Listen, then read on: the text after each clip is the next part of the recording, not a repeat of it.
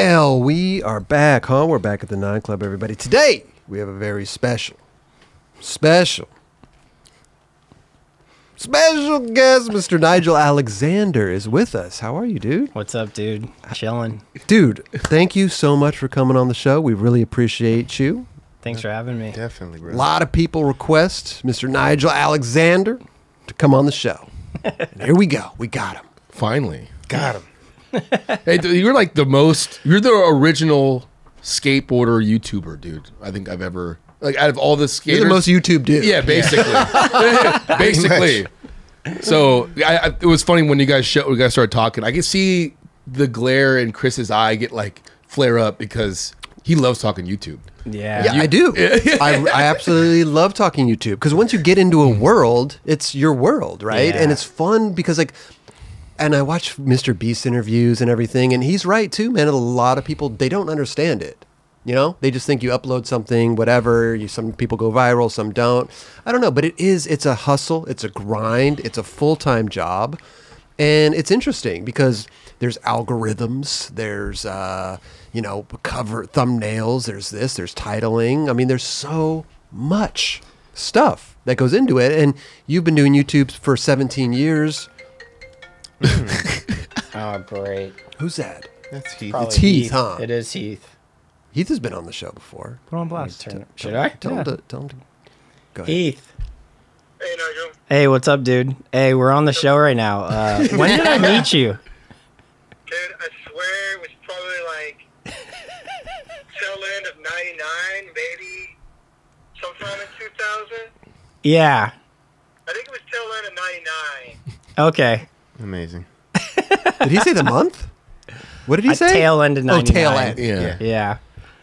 Cool. That was the main question I had for you. I just had to make sure. I'm pretty sure I got everything else straightened out in my head. So when we talk about you. Yeah, thanks, Heath Mo, man. Hell yeah. Thanks, Heath. Love you, dude. Yeah. Later, dude. All right. Have a good one. Sorry about that, guys. You're good. Anyway, what I was saying was like you've been doing YouTube for 17 years Since the beginning.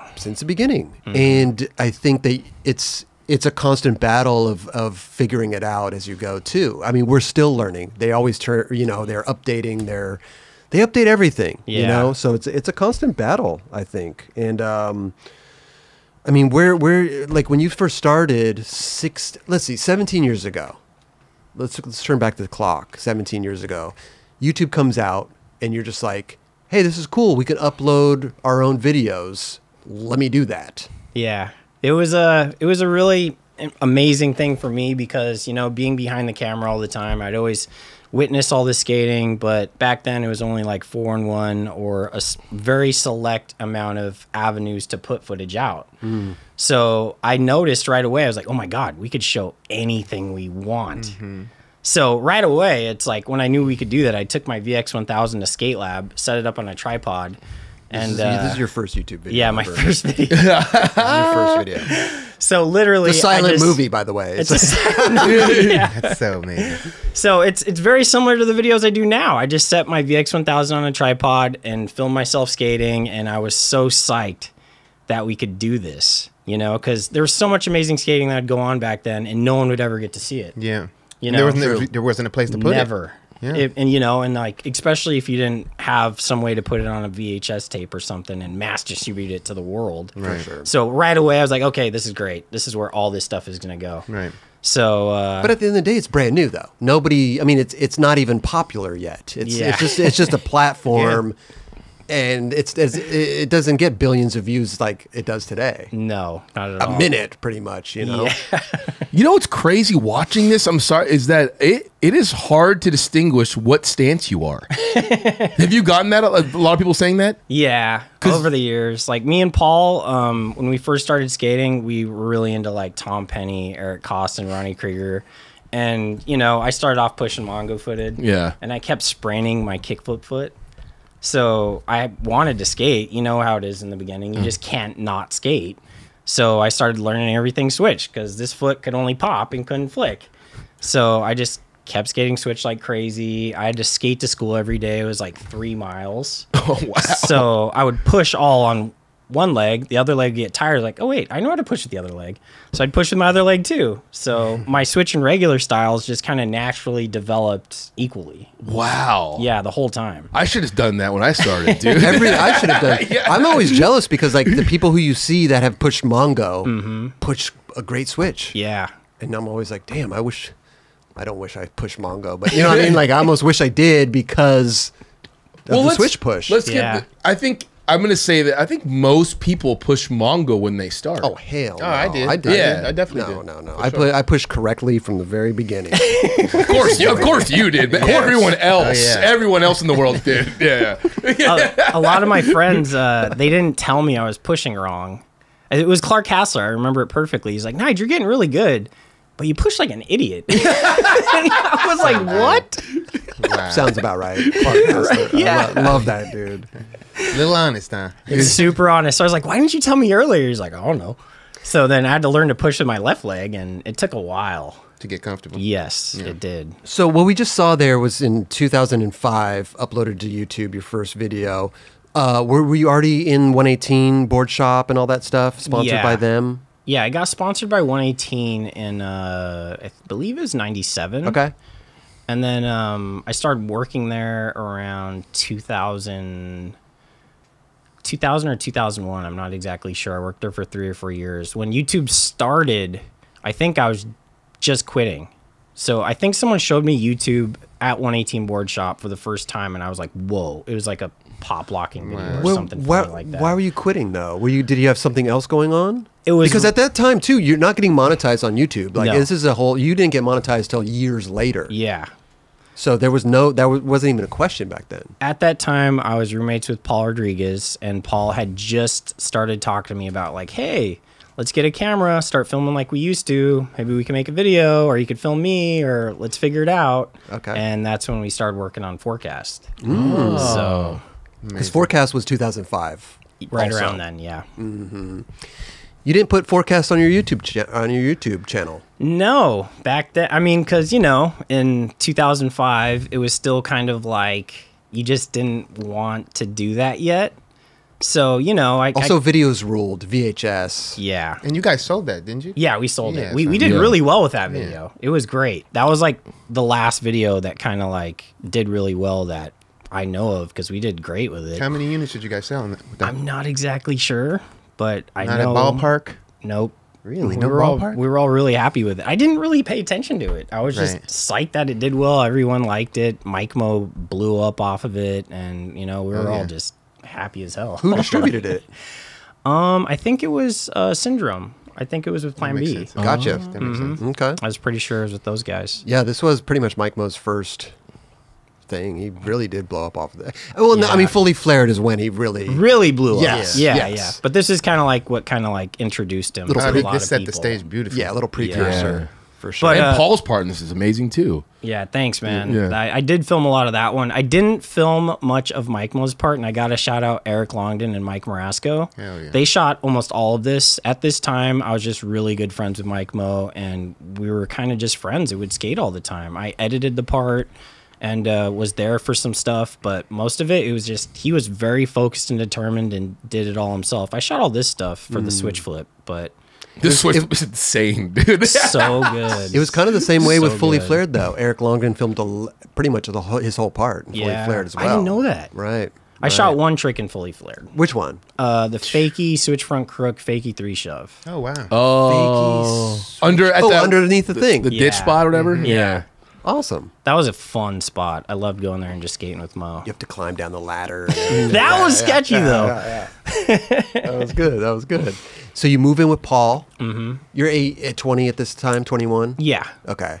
Just quit 118 Board Shop. Yep, just stopping. And you guys filmed and put out Forecast. What's happening after Forecast? I mean, obviously it got great reception, people's parts. Did you work for Paul? Is that what happened? Or did you just so you go to make Forecast? How are you working? At that time, it was kind of tough. Sounds to me like you got a free place to live. Not really. I would pay him rent. So How much you paying though back then? $300-400? Yeah. Yeah. But it wasn't a lot. Paul like cut me a homie deal. You know, it was great. He's a great dude. 2005. Yeah, What Paul's still on City Stars? I mean, what's going on with him there? He was on Plan B, I believe. Yeah. Plan Oh, B. yeah, that's how the whole forecast was distributed through them. So Oh, dude, Yeah. But at that time, making money was a little tough. But then we came up with the idea to start a website called skatesite.com with Paul, Jeremy Rogers, and Terry Kennedy. And that's how I started making money. And that's how you got your YouTube to blow up, because you were you were hosting videos on your YouTube through that site. Yeah, they originally were trying to get me to stream it through the skatesite.com website, but their player was just crap. Oh, And the videos would shut down all the time. Yeah, and the videos looked horrible. So we decided to just go through YouTube because I figured out how to encode them right. And I didn't even realize that my channel was getting all these subscribers from it. So then when Skatesite shut down, I checked and I had like 12,000 subscribers. I was like, oh, wow. That's pretty cool. It's not bad. Yeah. It's not bad. For pretty much not doing anything. I mean, you're going through another site. You're not even... How long did Skatesite last? I don't even think it was around for that It's like long. 2 or 3 years. Yeah. 2 Yeah. or 3 years. But we were doing really well. We got great traffic. I think we were kind of competing with the Barracks a little bit in the beginning. And then, Paul was really focused and working on it hard, but Jeremy and Terry, it just got kind of, they had other things going on. So it was Paul mainly carrying it. And then they told us, they're like, well, we're not going to pay you guys anymore, but you guys can keep doing it if you want. And Who I was told you like, that? I think it was the people at Wasserman and 4-on-1. So let me get this straight. Skatesite.com, or is that what it was called? Yeah. Skatesite.com. You guys were the owners, or you guys worked for them? I mean, as far as I remember, Sounds like it was Paul, a Wasserman 411 thing. Whatever it was, we were all young at the time. You know what I mean? But I think Paul, Terry, and Jeremy were the owners. And, whatever it was, they didn't want to do it anymore, so they wanted us to do it for free. And I was like, yeah, I'm good, dude. I'm not going to do that for free. No. So How were they? Were they putting ads? thanks, but no thanks. Yeah. Appreciate the offer though. Yeah. I'm almost thinking like you sabotaged them, because here's why, right? Listen, you're putting the stuff on your YouTube channel, right? Yeah. And how are they monetizing this website now? I don't know. If they're putting it through their player, there were ads on there. There were ads on there, like banner ads on their website. But this was way before YouTube was monetizing anything. I mean, this is true. so but I just wanted the videos to look good, Right. and their player sucked, and Sure. the YouTube player was great. okay. So I went with that route. Yeah. I still think you sabotaged them, dude. I mean, maybe whatever happened, I didn't plan that, but it worked out in my favor. They're like, how come worked all out of our in- Hershey ads aren't being shown? We're getting no clicks on these things. Kind of worked out in all of our favor in the long run, because if that didn't happen, I don't know if I would have pushed so hard on YouTube. So Well, we're coming up to the point in time too. You said it lasted a couple years, and now you did another video, Proof. yes. And was that were you filming that while we were doing Skate Site? Right around the end of it, and then I started working on that video. But by that time, YouTube had taken over, and it was very, very hard to make that video. I was going through some personal stuff. My brother had passed away, and I was in a really messed up place for a long time. And then I was getting all this different footage from all these different cameras. I was mixing HD with SD footage. I was trying to figure out how to edit it right. Like, it was a nightmare. I swear I burnt out probably about 75% of my editing energy for my whole life in that 2-3 year span. I was like dead after that. And because YouTube had already taken over, that video did not do well. So it was really tough. I still get props for it, but just the mental strain it put on me and how hard it was to make that video, I don't think back on it fondly. And that sucks too, because like you're right, it didn't really make the impact as forecasted. I mean, to not be at honest with all. you, like it was a video that kind of came and went in my eyes too. It did. Like I didn't really see too much of it. It was always forecast. Yeah. Proof Which came along. I'm very proud of Forecast. Not saying, you should be. Yeah, Thank you, For thank you. sure. Great video. Still gets talked about today. I'm which pretty is hyped amazing. on that. Pause podcast. Okay. I need to tell you guys that this episode is brought to us by Athletic Greens. Ooh, we love athletic greens. We do. This is gold in a box, right? Love this stuff. With one delicious scoop of Athletic Greens, you're absorbing 75 high-quality vitamins, minerals, whole food source superfoods, probiotics, and Kelly's favorite thing in the whole world, adaptogens. I love There it is. adaptogens. This special blend of ingredients supports your gut health, your nervous system, your immune system, your energy, recovery, focus, and aging. Well, not only that, Ooh, tell me, Jeron. contains less than 1 gram of sugar, no GMOs, no nasty chemicals or artificial anything, while still tasting good. Nothing budget, only buttery, right? Nothing budget, Yeah, please. yeah. But it also supports better sleep quality and recovery as well. Tons of people take multivitamins, but it's important that you choose one with high quality ingredients that your body will actually absorb. And it's also better when not to have a full medicine cabinet full of, supplements. Oh, man. You know, Wait, so I can get rid of all my supplements? Yeah, I was just over at Kelly's house the other day, opened the cap, I was hit with supplements. Get the trash can. Yeah. Throw them in there. To make it easy, Athletic Greens is going to give you a free 1-year supply of immune-supporting vitamin D and 5 free travel packs with your first purchase. All you have to do is just visit athleticgreens.com/9club. That's NINECLUB. Again, athleticgreens.com/9club. Take ownership of your health and pick up the ultimate daily nutritional insurance today, which is Athletic Greens. Take over your health now. So Proof comes out. Now, up until this point, also on YouTube, because you've been on YouTube for 17 years. First year, you uploaded like 1 or 2 videos. Second year, 2 or 3 videos. Like, you really didn't make the push until like 2 or 3 years, 3 or 4 years into YouTube. Yeah. Then you really started uploading like a lot. So this is really good for me to talk about, and I'm happy to talk about this. But I was around that time, I had lots of other videos uploaded that aren't on my channel anymore. But I started working with a group called Network A, and they told me I had to delete most of my videos that I didn't own all the rights to. So all these amazing videos that I did with like Street League and like Mountain Dew and Gatorade and Nike and all these crazy videos I did that had tons and tons of views that would have been great for my channel to have. They told me I had to delete them. This was from 2005 to when? Like 2007? 2010. wow. So it was like almost 5 years worth of my best videos. They told me I had to delete them. Is this something that you had it in contract where you had to? No, they just obligated to do it? informed me, and I just kind of was like, well, if I want to move on in my channel in the right way, I think I should. And it was one of the biggest mistakes I've ever done on my channel, because they were some of the best videos that I've ever done. You actually deleted it? You didn't put them on No. private or unlisted? I deleted them. Wow. I mean, Was it because of music stuff, or what do you? most of it music stuff. Yeah. But Oh, they were back- just concerned with other things too. Like I didn't own the rights, Yeah, whatever. okay. So, and in hindsight, I doubt anyone from Street League or any of those companies ever would have came after me. Yeah. But, they could have, but I don't think they would have. We know sorry them. about that. It's all We good. know them. Yeah, they're all my homies, I mean, so. they Deerdick and Brian Ellis pushed you to do more YouTube. They did big time. Right. So after that happened, I didn't think much of it, but then I looked at my channel analytics, and at that time in 2010, I was already over 100 million views. And that was a lot back then. I was Hell yeah. way above. And then after I reset it, it killed me. I was like down to like 60 million. Damn, it dipped. Yeah, it took all of them away, all the views away. Right, right.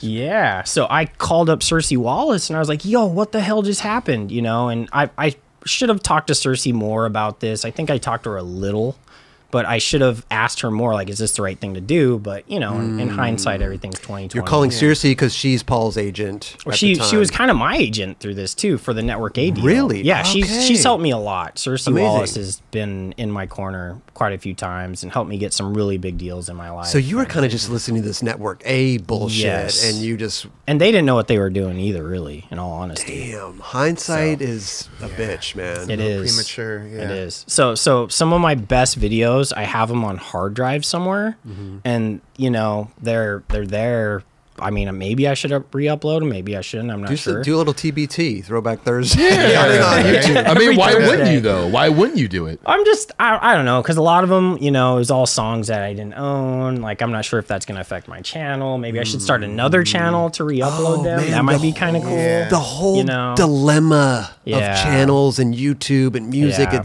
And back then, music pisses me off the most on does. YouTube, because back in the day, it was like videos, it get muted.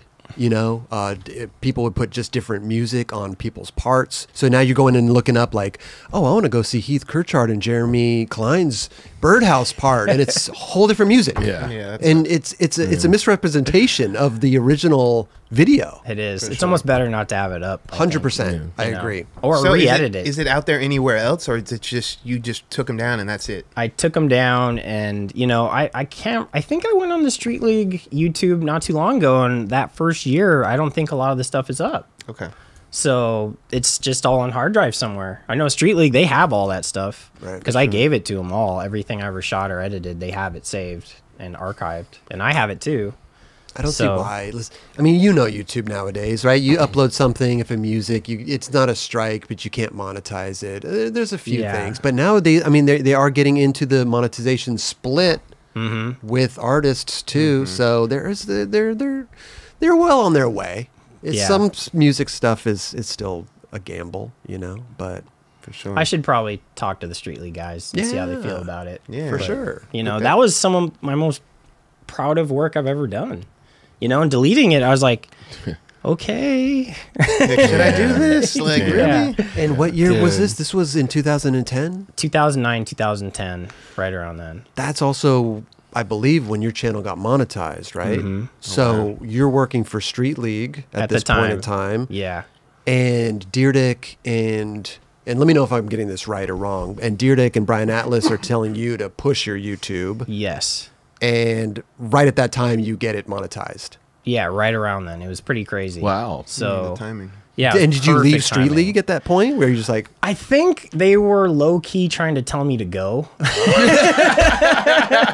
you should really do this YouTube thing. You got this. You got this. You got Set this, you up. man. So, you know, the first season of Street League had ended, and, you know, they were trying to have me edit some stuff, and I was just kind of sitting on my hands, and I just didn't really know what I was doing, you know, and we should have ended on, like, in a better way, I guess, because I love those dudes. They really looked out for me, and I just, you know, I quit, and then just started doing my own thing, and, you know, it's turned out how it is now. So, Right. When YouTube monetized your channel, did you have to go back through all your videos and like turn on monetization? Was there like a to-do thing that you had to I do, or don't was it think just so. automatic? I think it was automatic.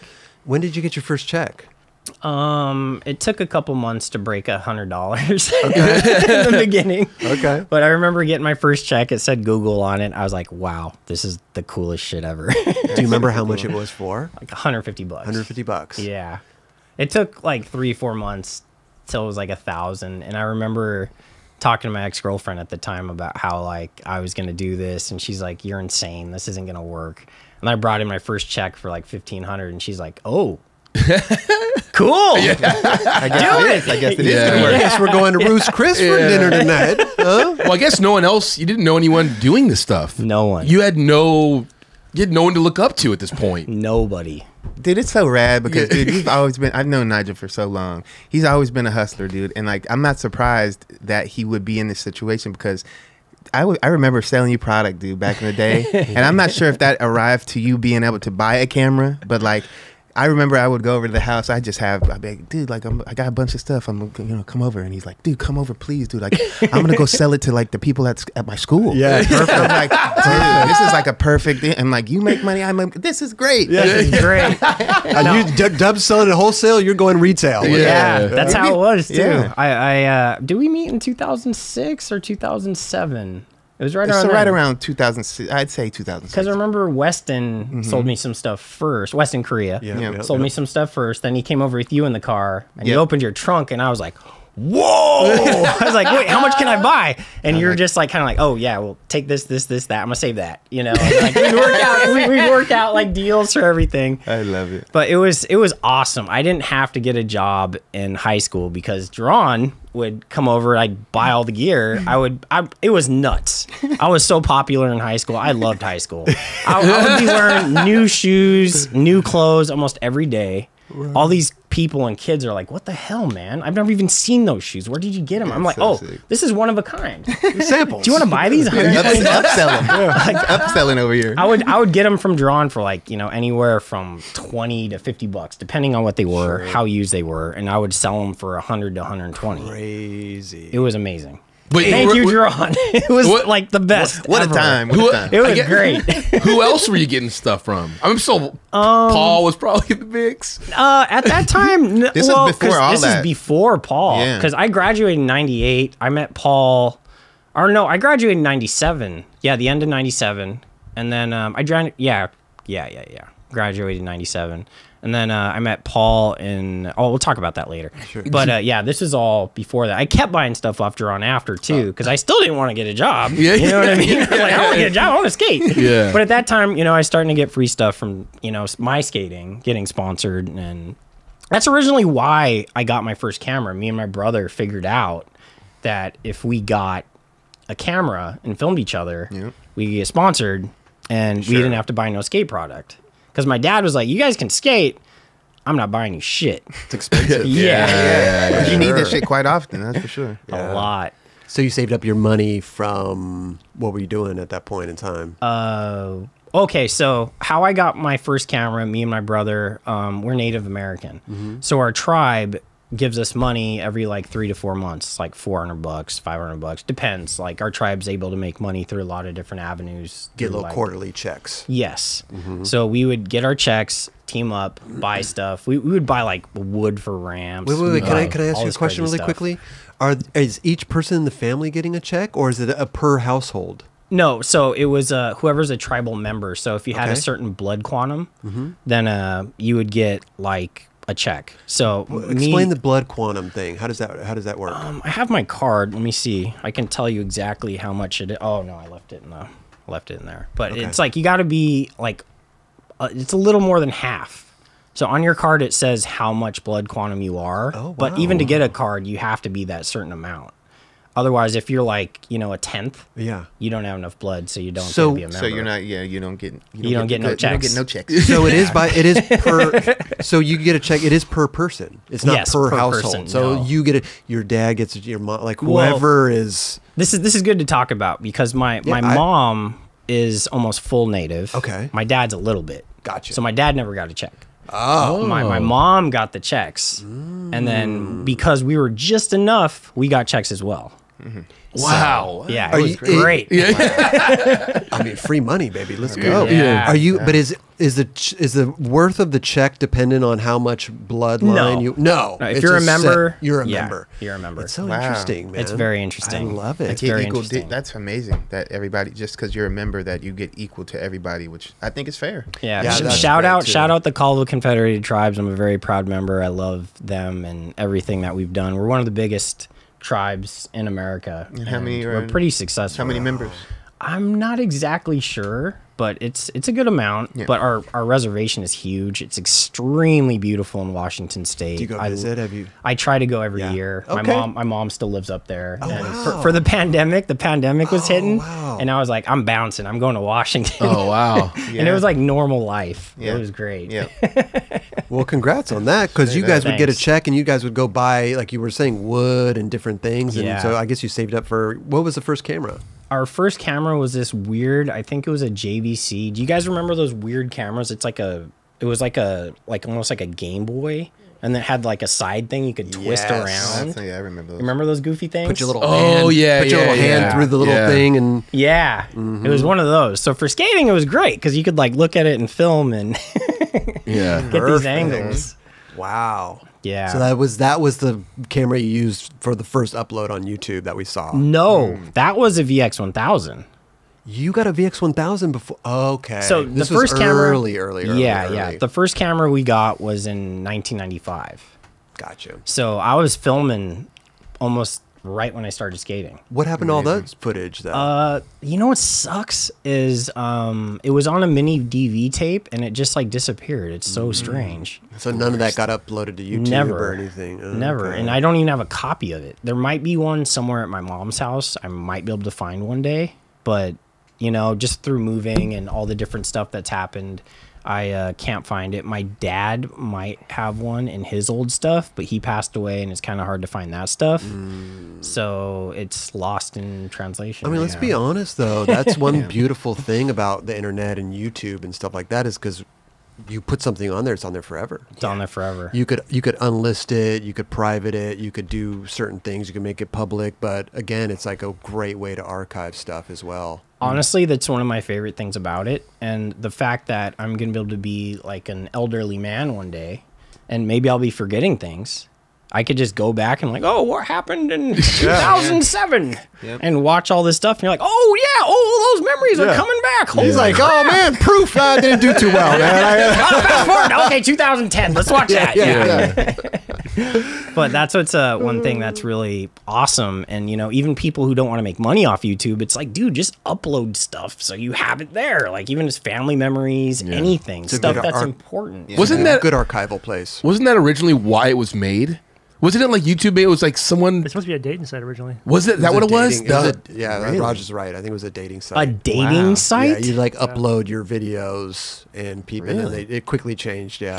Wow, real quick, because I don't remember that at That all. business model did not work. Wow. Yeah, I think you're right though. I think it was a little too I early. definitely know about that. First YouTube video ever is this guy, me at the zoo. Really? Yeah, it's this guy. Oh, let's here. see it. I got to see this. I've been fascinated. Well, what's the And it's upload date? only 19 seconds long. Wow. Yeah, what's the upload date? Upload date is 18 years ago. So he wanted What? someone to 278 million views. Oh my psycho. God. That's what he wanted for his dating The thing. Is very- 11,145,000 comments. Wow. The that's very psycho. first video. That's Me crazy. at the zoo. Holy crap. Okay, so where do we leave off? Because the YouTube thing, really? I mean, let's just get into that, shall we? When you first started getting monetized, you got the check, $100 or something like that. How old were you at this point? I think I was right around, let's see. 2010? Right around 30. 30? Yeah. Now, that's my question. Here we are in the skateboarding world. You did a video of Paul Rodriguez. You did a video. You did two, right? You did the Proof one also. Yeah. You worked for Street League. After Street League, you did little things with Mountain Dew and a few other little companies too, right? Gatorade. And Gatorade. A bunch of stuff. Like that stuff helped a lot. Sure. Yeah. But here we are, 30 years old. Are you starting to like wonder, like what is? Am I secure yet? Where am I going with this?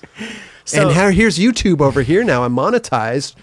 This is a fork in the road right Yeah. now. I was about to say that. It was a huge fork in the road, but you know, the whole thing, it happened so seamlessly. Me going from Street League and the core skateboard industry to transitioning into YouTube, it was already kind of there for me. You know what I mean? You just said it right there too, man, because the core industry wasn't on YouTube. No. And it was frowned upon. Yeah. I got a lot of shit from just about everyone. They all thought I was nuts.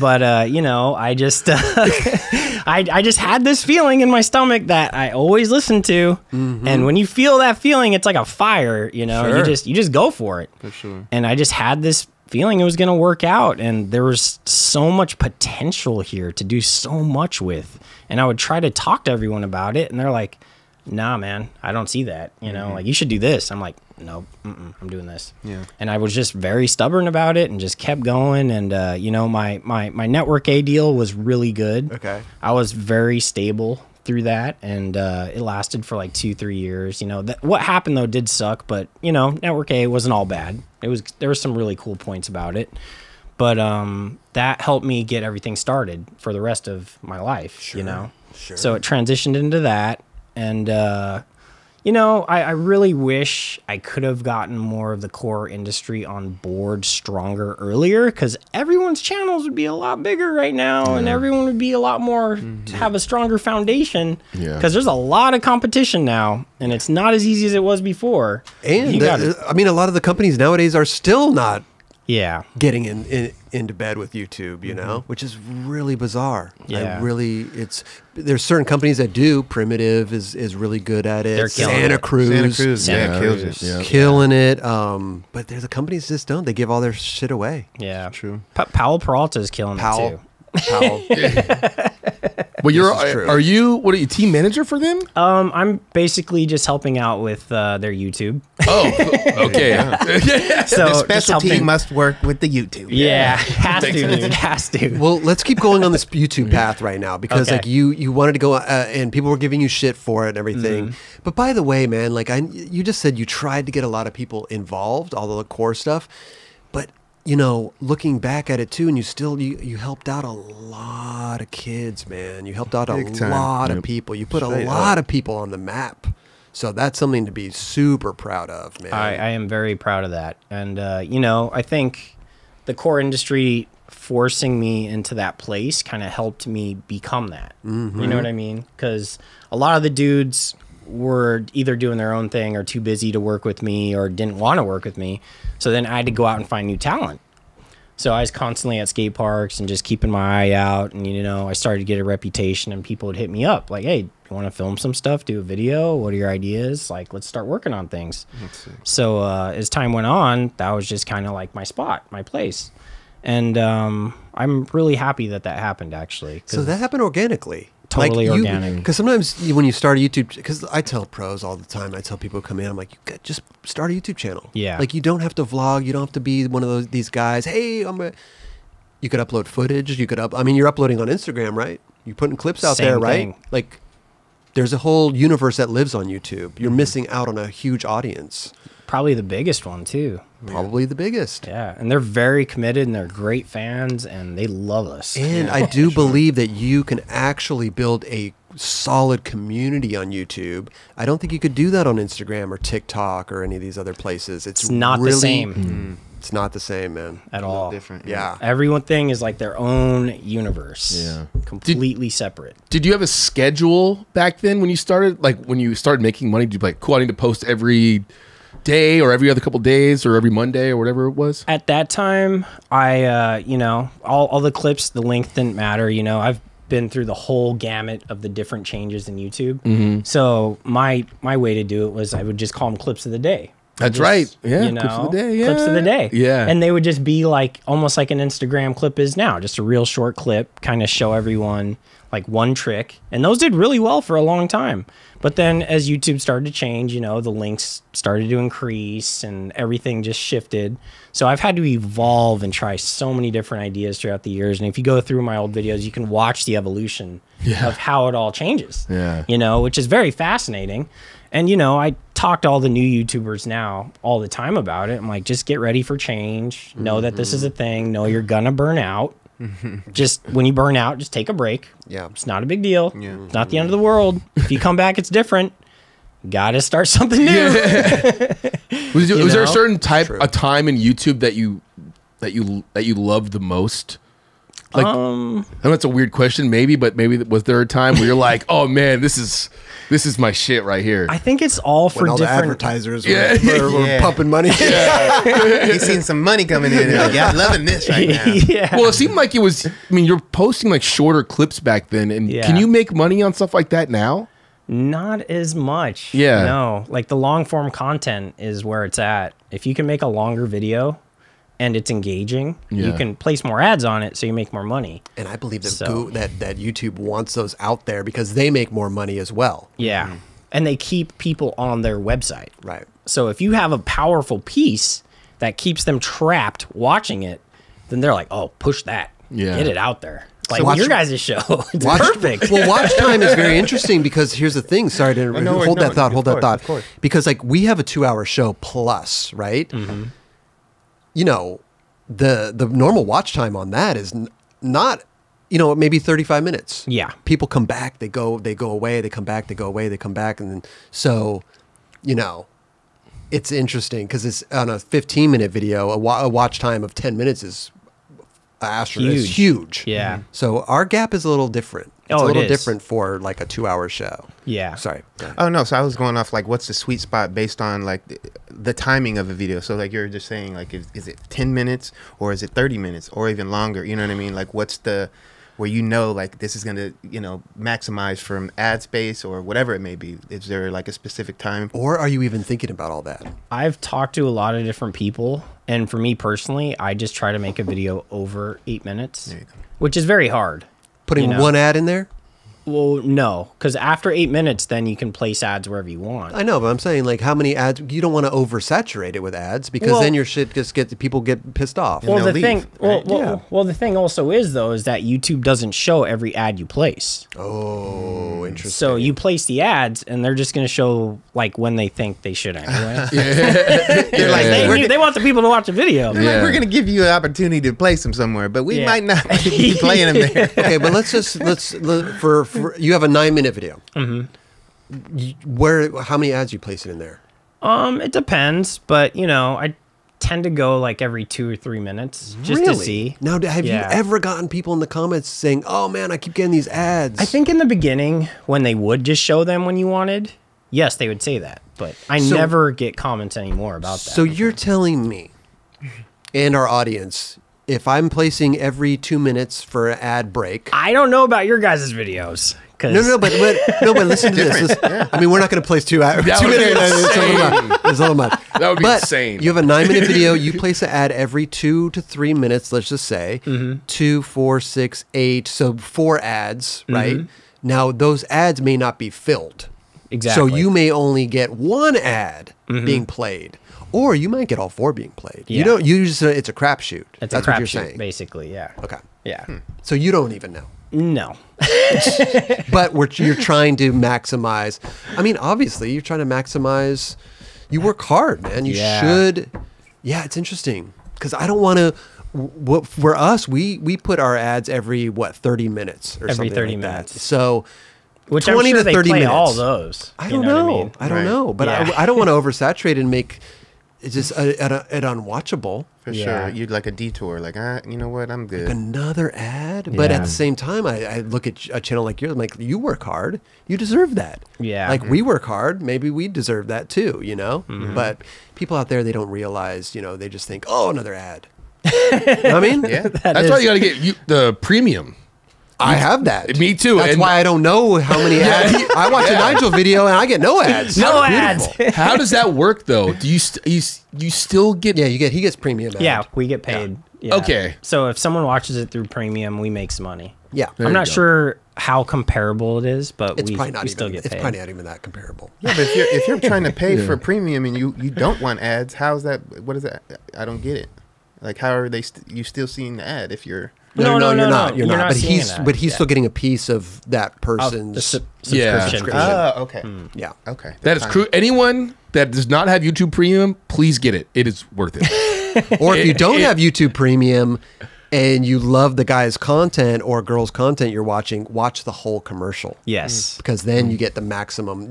It's actually, you know, you get paid by, you know, if they skip the ad in 5 seconds, you get way less money. Way less. How much is So premium? it really does help us a lot. It just got raised. I think it's $10? like I think it's no. I think 12 it's like bucks? 18, 19 bucks Good now. Lord, Wow. we're paying that I much just money? got notified. It was like $12.99, I think, or $11.99. Yeah, I and it remember it was- $12.99. and I think I got an email saying it was $18.99. Now, what does that come with besides like no ads? You could on your phone. I know it sounds silly, but like you could like right now I could just play it and it would out loud. And my phone's like You could turn your phone off. I could turn my phone not off, but like Yeah, I mean, you could like Yeah, I click the could power sh- button. yeah, I mean, and- you know, turn it. not And it'll still keep playing. it'll play the audio. You can out listen to loud. music. You can listen to music and stuff like that out loud instead of like having the app open all the time, Okay. like on the screen. And what else? You can Cook- it- download videos in high quality. That's true. I mean, it cooks you dinner at night. Yeah. It tells you when. $18, Well, hey. bro. $18 is that's a big deal, bro. But so is Netflix. So is, and here's the thing, yeah, Dubs. but Netflix is cheaper than that. Well, dude, I'm on YouTube all the time. I'm a YouTube guy. I have it on my Apple TV. I guess for the people that are very into YouTube, they can make that make sense. There's a I lot can't of make people like that, $15.99 too. make If sense. I had to watch every commercial, I would Oh, go man. crazy. I would jump off my balcony because like it's just It is so much. Jump I off watch the you. balcony. I watch you. Ad pops up. Oh, fuck this. I'm on the Runs and jumps off I'm the on the balcony. first floor too. I get a little ankle sprain, but you know, it's a lot. I watch YouTube all the time. I'm a Yeah. YouTube guy. I'm constantly on YouTube. So it makes sense for you. Oh, 100%. Yeah. I'm down to pay for it. Yeah, I can't. Yeah. Yeah. But you don't watch YouTube. So I don't. Not as much as if I was watching it like you guys, I'd probably entertain it. But yeah. Yeah. I got Apple TV. I got mad other subscriptions that I'm trying to pay. Okay, so let's go back to hooking, finding this talent for these, up and coming kids and stuff like that, and giving them a platform to put their parts on, and your whatever you were doing with them, skate wise. Well, in the beginning, it was real easy because clips of the day. You just meet up with someone, film one clip. Yeah. Oh, woo, there you go. Yeah. And get some views. They're hyped. But as time went on, I had to like start evolving that, doing like games of skate, or like this person kills this skate park, or just a lot of different things. You're like, thinking of more content, just different stuff. yeah, different styles, different things, stuff that works better. You're still putting out better one video a views. day at this point? I did that probably for like 6 months to a year, and then it started to get really hard, and then I started to slow down in that and just kind of figure out ideas that I wanted to do. And because in that time it's like you weren't really sure how often you could upload. If you still uploaded too much, then videos didn't get viewed. So it's still like that today. It's like you got to figure out a sweet spot of like how many you should upload a week. Right. So That's what I was gonna ask. Like, did that benefit you? Like doing the like one a day For then, yeah. And like how the content was, it worked really well. All those videos got lots of views. But as time started to change and vlogging came into the picture, that changed everything. Because then people wanted to know who I was, and who these skaters were. And how we are as skaters, or how we were anyway. We didn't really like talking to the camera or telling our stories or what was happening, or, it was very awkward and hard at first. And it took a lot of time to kind of like find skaters who were willing to do it and see all of us grow as a community and people, period. Now it's like you could point a phone or camera at just about anyone and they're like, oh, I'm vlogging. Okay, yeah, what's up? Hey, how's it going? It's like a very natural thing. Wait, your It's totally audience was normal. requesting that? Yes. Like a lot of people started asking for vlogs and days in the life and like who we were and behind the scenes. And That's where YouTube was going at the time as well. yes. Going the vlog route, and you happily, I mean, maybe not happily, but you did it. You started to vlog, you started to put yourself out there. In the beginning, it was really hard because at that time I was still shooting with like big, heavy cameras. And to do a vlog, you have to shoot all damn day with a 5 to 10 pound camera. It was Pointed killing at me. you. I pointed at me or Right. whoever, following them, filming every little thing. It was a nightmare. So, I started to try and do it with GoPros and smaller cameras, and the quality wasn't there yet, so they didn't really come out that well. I wasn't really happy with them. But, back then at that time, we were starting to film with our phones, and I was like, the iPhone 7 or 5 or whatever it was way back. And I'd look at it and be like, no, it's not ready yet. Seriously. Can't do it. Right. So I didn't start using my phone for a while. You were waiting. I was waiting. You knew. I knew. I did very early on. Like iPhone 4, I was like, it's almost there, but not quite yet. And right around, it was the iPhone 7. That's what it was. That phone came out, and I started looking at it, and I kept this very secret for years. I did not tell anyone I was shooting on my phone. People, Unless they saw you out in the wild shooting on your phone. no, even then, they're like, oh, when are you going to pull your camera out and start filming? Like, oh, I'm not doing that today. And I just kept it secret. Really? Yeah. But then a YouTube video would come out. It wouldn't matter. They wouldn't they believe didn't it. know. They wouldn't believe it. They just wouldn't believe it. Like, how could you be making these amazing videos on your phone? Why did you want to keep it a secret? Because I think it's smarter for us to have secrets as creators and who we are. And Magician never reveals his secret. yeah, I got lots of them, and they're not coming out. It's a lot smarter for us. Well, I think at the end of the day, too, like you want to, give people, you want to be there for people that want to do it, right? Yeah. But at the same time, like every magician has his secrets. It's very important for us. And even like back in the day, filming for the 118 videos and all that back then, like I had a name called Secret Squirrel. Yeah. I've always had my secrets. No doubt. Like me and Paul would go out and film tricks and not tell anyone.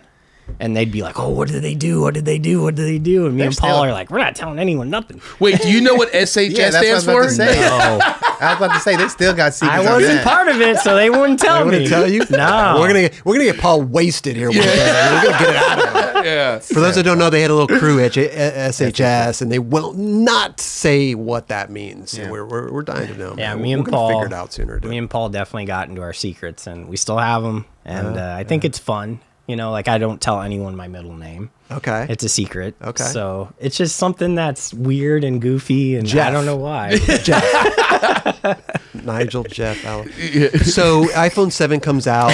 Boom, that's when you made the switch. You don't tell anybody. I You're don't tell filming. no one. People will catch on sooner or later, right? It took years. Yeah. Took until recently I started to like, you know, people finally started catching on, and now a handful of people will use their phones. But typically it's like most people don't have the proper training and filming period. You know, it's like when you look at your phone, you have to treat it like it's a Red camera. You can't just be like, "Oh yeah, I'm filming on my phone. It's gonna be a great YouTube video. Yeah, this is gonna be awesome." No, Yeah, it's not gonna be like that. You got to be a little bit more. You got to know what you're doing.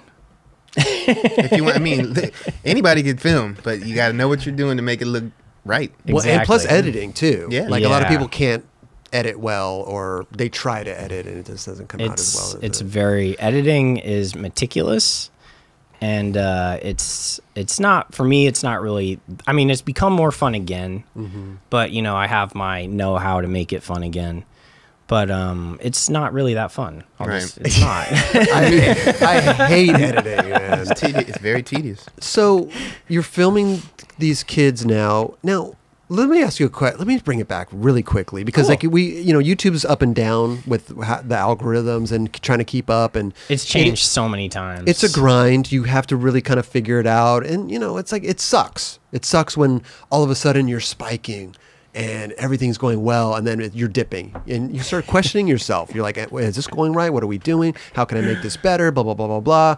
But sometimes it's just the algorithm needs to work itself out as well too, because they're always dialing it in. Yeah. Does that play a part in like mental health as well, to try to like figure out like, I'm the one I'm the problem, Yeah. not YouTube. I'm the problem. I've gone crazy quite a few times trying to think of that, and got depressed and didn't know why a certain video would do well and another one wouldn't. And there's so many different factors that have to do with why one video does well and one doesn't. And we just went through a big weekend with X Games, right? Sure. So you have to be aware when something big is uploading, Right. because if something big's uploading, that's going to take all those views. Yeah. You know what I mean? Or is it going to add to the views? It can and it can't. So it's a crapshoot. It's a gamble. The best for me is when no one's uploading nothing. Really? For me, for sure. Here's If the thing. no one's uploading anything good and I drop some heat, boom!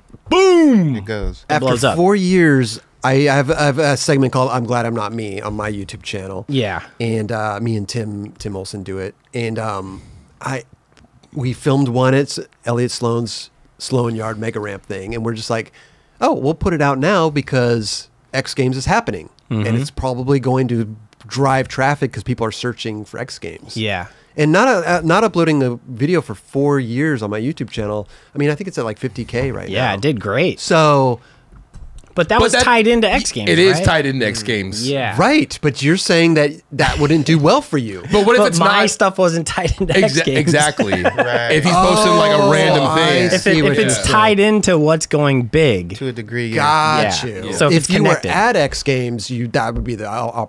it Client. could. It'd have to be a really good piece, though, still. Okay, Like, interesting. you can't just go there and film some BS and expect it to blow up. Yeah. totally. But you don't do that. No, your I thought try process not is to. different. Yeah. I try to focus on each piece and make sure that it's quality. And, I try to put everything up, and it all is something I would want to watch again. You know, Right. I don't want to put up something and I'm like, oh, that was crap. Right. It's, You want to be proud of it. Yeah, exactly. As an artist and someone who's trying to build something that's a legacy, I think that's very important for us. I don't just try to regurgitate or put up something that I'm not hyped on. I'm definitely guilty of it in the past when I wasn't as solid as a human, or I was going through something mentally or physically or whatever it was. But when you're in a good spot, you should put that time in and wait, even if you have to wait to get enough good content and put out something that you are proud of, you know? for sure. And that being said too, is that for me now personally, it's like when I upload something, I don't get bummed if the video doesn't do well. Okay. I'm like, I know this video's good. I like it. It's going to do what it does. And sometimes I don't look at the views, don't look at the comments, don't look at the likes, nothing. I just let it ride. And, you know, I'll come back and look at it, and I'm like, oh, that one did great. Cool. I'm happy. Right. Sometimes I look back and I'm like, that video did horrible. But I still love it. Right. It was a good video. What's your upload schedule right now? What do you do? Right now, I'm doing Monday, Wednesday, Friday. Okay. And I'm skipping the weekends because right now Battle of the Barracks is going on. So I think uploading during the weekend, they're going to suck all the views out. So I don't upload on Saturday or Sunday. You know, we're in such a niche market, so to speak. We are. And there is a ceiling to it too. I talk about it all the time on this show, but yes, I could see what you're saying. The Battle of the Barracks is sucking the views out there because those on the weekends especially. For sure. Yeah. Crazy. Yeah, I talked to Dan Corrigan, and he uploads a video every day. Which Yeah. I think is nuts. Yeah. I think That is I nuts. think he's out of his mind. It's very, very hard to do that. But Dan has had a ton of success, and I'm super proud of what he's accomplished in such a short period of time. He's so driven. And, you know, me and Andy were trying to talk to him about doing it for a while. But he's a very smart person, Dan is. He's all into strategy. He's all about chess. So I think he watched us and everything that everyone did, and he figured it out way before he started. And then he's like, okay, this is what I'm going to do. And he executed it perfectly. When I spoke to him about it too, he was like, I've tried everything. I've tried 1 day a week. I've tried 3 days a week. I've tried 4 days. I've tried but every day is my sweet spot. And that's what I'm going to do. Yeah. You know, I'm like, damn, you are crazy, motherfucker, bro. It's, Does he edit? He doesn't do a lot of editing to his videos, does he? He kind of films off the hip and just kind of puts it out there. I mean, it seems like he just has the rhythm of doing it. Like, he just goes out and films, puts it out, maybe cuts some stuff here and there. But it's all... He edits them, but I think he's just very, very good at knowing what he's going to say. Because a lot of his videos are dialogue, and he's a master at it. Okay. So he knows how to tell a story and get the skating in there. And, like, he's just very good at producing his content. And I think it's amazing what he's accomplished. And, you know, he has a huge fan base now, and he did it so fast. How long In has a he been very- doing it, you think? 2 years. Wow. In a That's nuts. very competitive environment. Yeah. And he's killing it. That's amazing. So I'm very happy he's part of the Pal Peralta crew. Yeah. And, you know, we're all working together. 'Cause Yeah. it makes all of our lives easier when there's more people killing For it. sure. I could talk you can about lean it. on for like advice. But obviously you've been in this game for a while. They'd be leaning on you. Well, we lean on each other. Right. You know, Yeah. Dan's helped me quite a bit too. Amazing. You know, yeah, because, you know, I'm not as good at talking in front of the camera as he is or like explaining things. And I've learned a lot from him. Right. So, you know, there's always things you can learn from everyone. We should always be a student, never a master. Right. That's a very important thing that I try to apply to myself all the time. And always going back to that humble point of view of like looking at someone new coming up and what they're doing and figuring out what they're doing. And if you can implement anything they're doing into what you're doing, it's great. You know, when you become too rigid and don't want to change, then you're probably not going to last very long. Especially in an ever-changing place like YouTube, you have to kind of take everybody's kind of insight. You have to. And If mold you're it into smart. your own- yeah. If you're smart. One thing I want to know, because I want to dive more into your and Paul Rodriguez's relationship, but one Cool. thing that I want to talk to you about right now is people have this misconception sometimes about YouTube and the monetization that happens there. And some people think, you know, they don't even know anything about the monetization. And other people think that it's like, you know, you're a millionaire, right? You know, you get $100,000 a month or whatever. Has anybody wanted to film with you but get paid? Oh, yeah. Really? Well, I mean, I get hit up about it all the time, you know. People hit me up and like, oh, how much you paying these guys to film? Like, what's going on? And you know what I mean? And sometimes if a video is sponsored or like, you know, when I was doing videos for Network A, I had a budget to pay guys, you know, or if, you know, a video does insanely well, yeah, I'll pay them. But really, yeah, typically it's like they don't make, they probably make about enough money for me to go out and film them and for me to pay my bills that day, right? Yeah. Yeah. Right. So, you know, not too often do the videos like just boom, you know, because you guys know too, you guys are running the same hustle basically. It's like, it's not as easy as everyone thinks.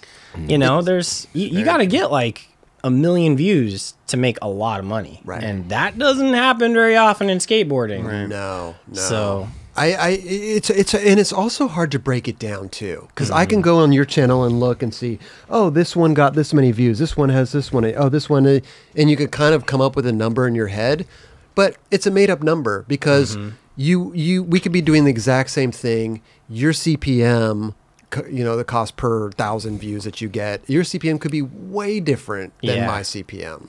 It's really bizarre how that works, and who knows how the hell they even come up with that number, because you could be getting like $12 per 1,000 views, and I could be getting like $8, you know, so it's like really bizarre. the average is 4. The average is 4. That's what you on your channel. No, or just in general. That's just the general average is $4. Okay. So ours is like 40. I don't know what you're talking about.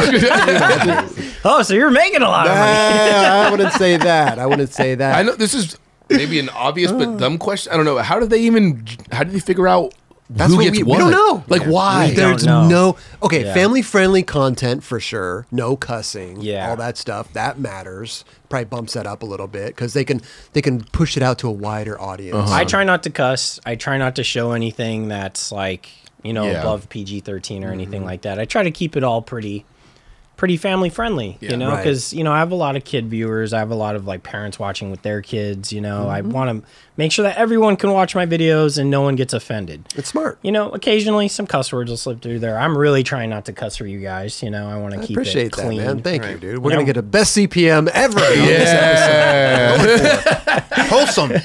Yeah, I want to keep everyone watching it, and you know, I don't want anyone to be like, "Oh, he said the F bomb. Got turned off, Lil Johnny can't be learning those words." Right. It's a, man. Little Johnny, they are out there. They are. They are. Well, better learning from us than anybody else Hey, out why there. not? You know Why what I mean? not? But so people have been like, "Hey, I'm down to go out and film with you. How much are you going to pay me?" There's been a couple, but not really that much. Not Okay, really. that's funny. You know, I think they all understand. I think it's the truth, though. You know, there are. You know, I mean, after the fact, if that thing goes nuts, I promise to break you off a little something. If I get 10 million views, we'll break you oh off. my god, for sure. Yeah, that's So what I'm saying. I think in after general, after the fact, but not before. Yeah. back me up on this, or maybe you could even have a different opinion of this. Like maybe for 1 million views, we're looking, and it's rough estimate, but like $4,000. It could be, yeah, but it could could be a be- lot it more. could be a lot more, Could be a though. lot less. Right. So That's it's the weird pretty part about it. crazy. Let me use this as an example. So Tyshawn just ollied the car I think we all saw the other day, Yeah. right? You upload that, and it's whatever, like 20 seconds, right? That thing gets 10 million views in a matter of 48 hours. Are we talking about a YouTube short or actually like Wherever you feel that would go. A YouTube short would not make a lot of money. not Not at all. $200? Yeah. Yeah. Because it's too short. YouTube Shorts, those are the ones that will get 40 million views. We have a Tony Hawk video that got it's way past 30 million views. I remember we talked about this. and we only got paid like a couple $100 for that thing. You know, if we got we'd be This in a is new where it tax. gets confusing. We'd be in a new tax bracket if In that like thing a- got 30 million On the- views on the on our regular- channel right, right now. right. I'd be wearing a gold watch. I'd be paying my car gold. You know what I'm saying? I'd have a little diamond in my tooth. You know what I mean? So 40 million views would get I mean, what's 40 million? Listen, as a conservative thing, let's times 4,000. Oh, what's okay. 40 million times Times 10,000? times 4. Times 4,000. 40 times 4,000. Anybody? It's do the math? 16 something. Yeah, 16, I don't know. Not 16. No, 160,000. 160,000. I don't. I'm. What? Come on, guys. Yeah, higher than that. Come I'm on, gonna plead guys. the fifth Hold on this. Hold on. And this is I just can't a- remember. What'd you can't say be it was? higher than This is that. just an I don't remember. estimate. I heard like 4 numbers and I didn't know. 40. Hold on. Okay. 40 million times 4,000. No, is it times 4,000? 40 million times I'm 4,000? pleading the fifth. Oh, you're right. You're right. I'm tripping. 1.6 E11. What the fuck does that mean? 1.6 million. 1.6 million? No, that's not. I think it's 160,000. Yeah, that's I what think it it's is, 160,000. So 40 million. That's just for one fucking 160,000. clip, though. That's amazing. Just think about Mr. Beast, man. Yeah. He's getting 75 million views. He's getting. No, I don't think that's right. I think it's 1.6 million. Really? Yeah. Wow. For 40 million views on regular YouTube. Wow. Psychopath. Damn. That's a lot. That's a lot of views, though. 40 million. It's a lot of views. That's Wait. a lot of So views. how did they monetize that based on like, so say for instance, you didn't get to that number 4 months from then. You know what I mean? That not in a matter of a month. Right. You got this. You It got all this adds in a up. matter of like. It all adds up. I mean, the beauty of YouTube is you're making money on that video forever. Right. Okay. So 1 month it could get 1,000 views. Right. The next month it could go viral, Okay. and it could just take off. And then later down the line, you could still be getting residuals from it. Crazy. It's a weird world, man. It's a weird world. So you're still getting paid from videos back in the day? Yeah.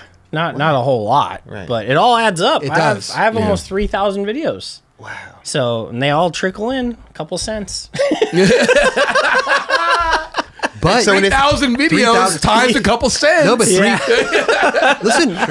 Imagine you have 3,000 videos. Even if each video made $1 that month, Oh that's my $3 God. grand. I wish that every video made $1. So it's but not it as- is, is it's it- like cents. Is it as Hey. lucrative as it once was, or is it like tougher now for you to make money? It depends on how much I work. Okay. You know what I mean? And I like making my videos now a lot. And it's not very hard, but I'm in a very good place mentally, physically, and I like my workflow. I could potentially bang out 5 videos a week if I'm really driven. You know, I could start getting on that Dan Corrigan level, but I just don't want to do that.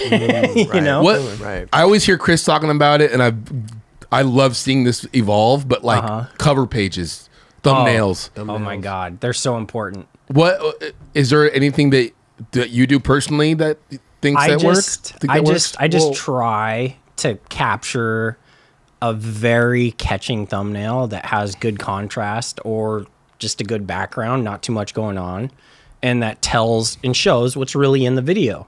You don't want it to be too clickbaity. You don't want your fans to be discouraged. You want to put something in there that is really in there. I saw. Yeah, that just went up today. We should watch that. That's a perfect example. Christopher Hayek Christopher- gets popsicle.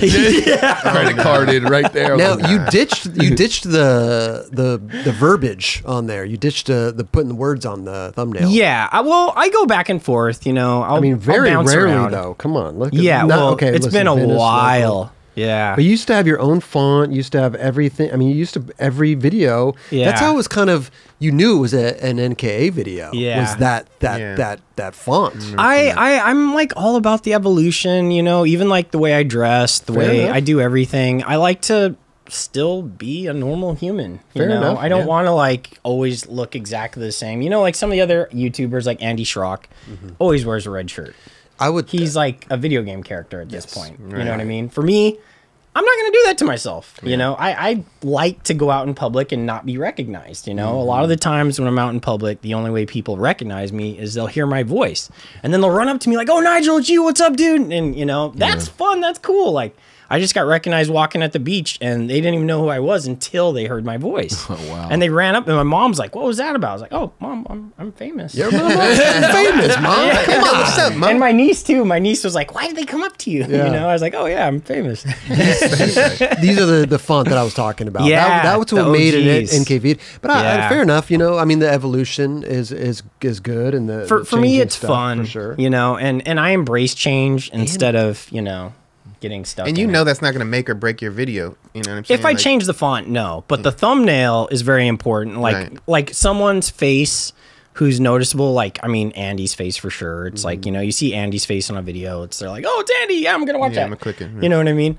But like, if it's a good skate trick, it is pretty tough to get a good skate trick thumbnail a lot of the times. You know, because you got to get it, and you got to have the background not too crazy, and it's got to be perfect. Unless you're you know? popsicling your Yeah. board. Yeah.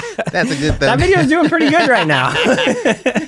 You Chris- popsicles it. You're like, that was perfect. I already knew. I already knew when it Yeah. happened. The only thing though was like when that happened, I was very concerned for Chris. Yeah. You know, I kept filming, but I was like, "Dude, are you okay?" And he got up. He walked around. You can see it in the video. He's okay. And you know, I was happy to put it in the video because he was okay. If he got really hurt, I probably wouldn't have done that. Yeah, You know what I mean? You have to run it That's- by him and be like, yeah, dude, is this okay? Like, I don't want to put you out there. But. Yeah, but you know, for YouTube, you know, and like Jackass, and Jackass is part of skateboarding. That's kind of like a Jackass moment, sure. you know? And he's fine. Good. Glad to know. Yeah, dude. Well, we talked about it too because the board landed. So it was like the big flat part of his old school board because he skates old school boards. Yeah. What if he would have landed the flat part down and he landed on the point? Yeah. He would not have been okay. We would have been going to the ER. He would have been bleeding. He would have been done. That so is thank not- God that didn't happen. Jeez, dude. Yeah. Because that It would have been a hell of a thumbnail, though. It would have been a hell of a thumbnail. I would not have put that out, dude. It would have been- if someone gets seriously hurt, like I don't, it's just too much, you know? Yeah. No, I feel Yeah. I'd be like, hell yeah. That's some good clicks right there. Right now. That's some good clicks right now. Have you talked to Andy Schrock about anything YouTube related? Because I think his story is fascinating Yes. of what he's done in the YouTube universe. It's incredible what he did. It's crazy. You know what I mean? I'm super hyped for him and everyone that's associated with him because, you know, they took the YouTube route and, you know, kind of showed everyone in skateboarding. It's like, hey, no one knows who we are except through YouTube. And they're we're probably gonna selling the kill it most on boards it. Yeah. out of every company. They were. Yeah, for a long 100%. time. Yeah. Totally. Yeah. Totally. Dude, I saw a video pop up this weekend. It was like 10 years of doing the Revive. Yeah. I didn't know it was called Revenge at first. Yes, it was. But I was like, the So way they they were put doing it, that before. Yeah. but the way he put it out, it looked like it was like the end of an era. Did you watch the video by chance? No. It was like the sad the music. title, Yeah, that was the like title, like it was fun. or yeah, something. Yeah. Oh, and I man. were like, "What's happening here?" And then I was like, "Oh!" And I didn't want to be one of those guys that's like, "Wait, is this over?" You know, people like don't they don't listen or watch the video. That's smart. Yeah, but he got everyone to watch the whole thing. I watched it. I was one of the last videos I've seen from him. I was like, "Whoa!" I watched the whole thing. Just and like, "Oh no, we're still going." I was like, Yeah. "Oh, okay, never mind." But Just kidding. I was like, "That's awesome." it's fascinating what they've accomplished It is. in that time of just. And you're right. It's like they literally showed the skateboarding world like. This is what we did. We started filming YouTube videos. I mean, they are for kind of like beginner skaters. Kids are getting in. They're learning about skateboarding through Braille and through Andy Schrock and through Revive, and then they're going on to find their favorite skater. Right. And Yeah. they're an buying evolution. their 100%. They're and they know that they're the gateway company, right? They supply them, but they made a killing, and they said, hey, we make YouTube videos. Oh, listen, people want to buy our stuff. We make a company. We made a skate park. Like the evolution of that, and they're still It's killing it. fascinating. It's It's fascinating. I would love Yeah. to talk to Andy Schrock about all that Yeah, stuff. I hopefully he comes in one day because I know you guys have talked about it before. Yeah. You know, and Andy's a great dude. I've hung out with him a bunch of times. Like we've helped each other over the years. Sick. You know, So you have had discussions with him about. Oh YouTube. yeah, Good, we talk okay. all the time. Pros would come in here and we'd be like, hey, have you heard of Andy Schrock? They'd be like, no, who's that? Like nobody knew about this whole other universe, right? Yeah. YouTubers, quote unquote, I feel like sometimes they are grasping at straws. They're trying to figure out what works, what doesn't. And there's nothing wrong with experimenting. I think it's a lot of that. You Yeah. know, you want to find your niche or your crew of people you work with, or if you can work with everyone, because a lot of guys won't work with certain YouTubers or certain people or certain groups, and that's just the way it is. You know what I mean? And it is how it is, you know? So I think experimenting is a very important thing, and figuring out what works for you, what kind of videos you like to do, what kind of videos your audience wants to see. You know, because with Braille, once they started doing the videos of skating all the crazy stuff, that's what everyone wants to see now. Yeah. You know, so it's hard for them to kind of branch out of that. Yeah. So for me, I realized what kind of they did and what happened with them. I was like, I kind of just want to do the videos I want to do, how I want to do them. And whoever watches them, watches them. And if I work with the right people, they'll do well. Right. You know what I mean? I didn't really want to make something or try to do something to go viral if it wasn't something I wanted to do long term. You know what I mean? Because then you get kind of pigeonholed into doing that. Yeah.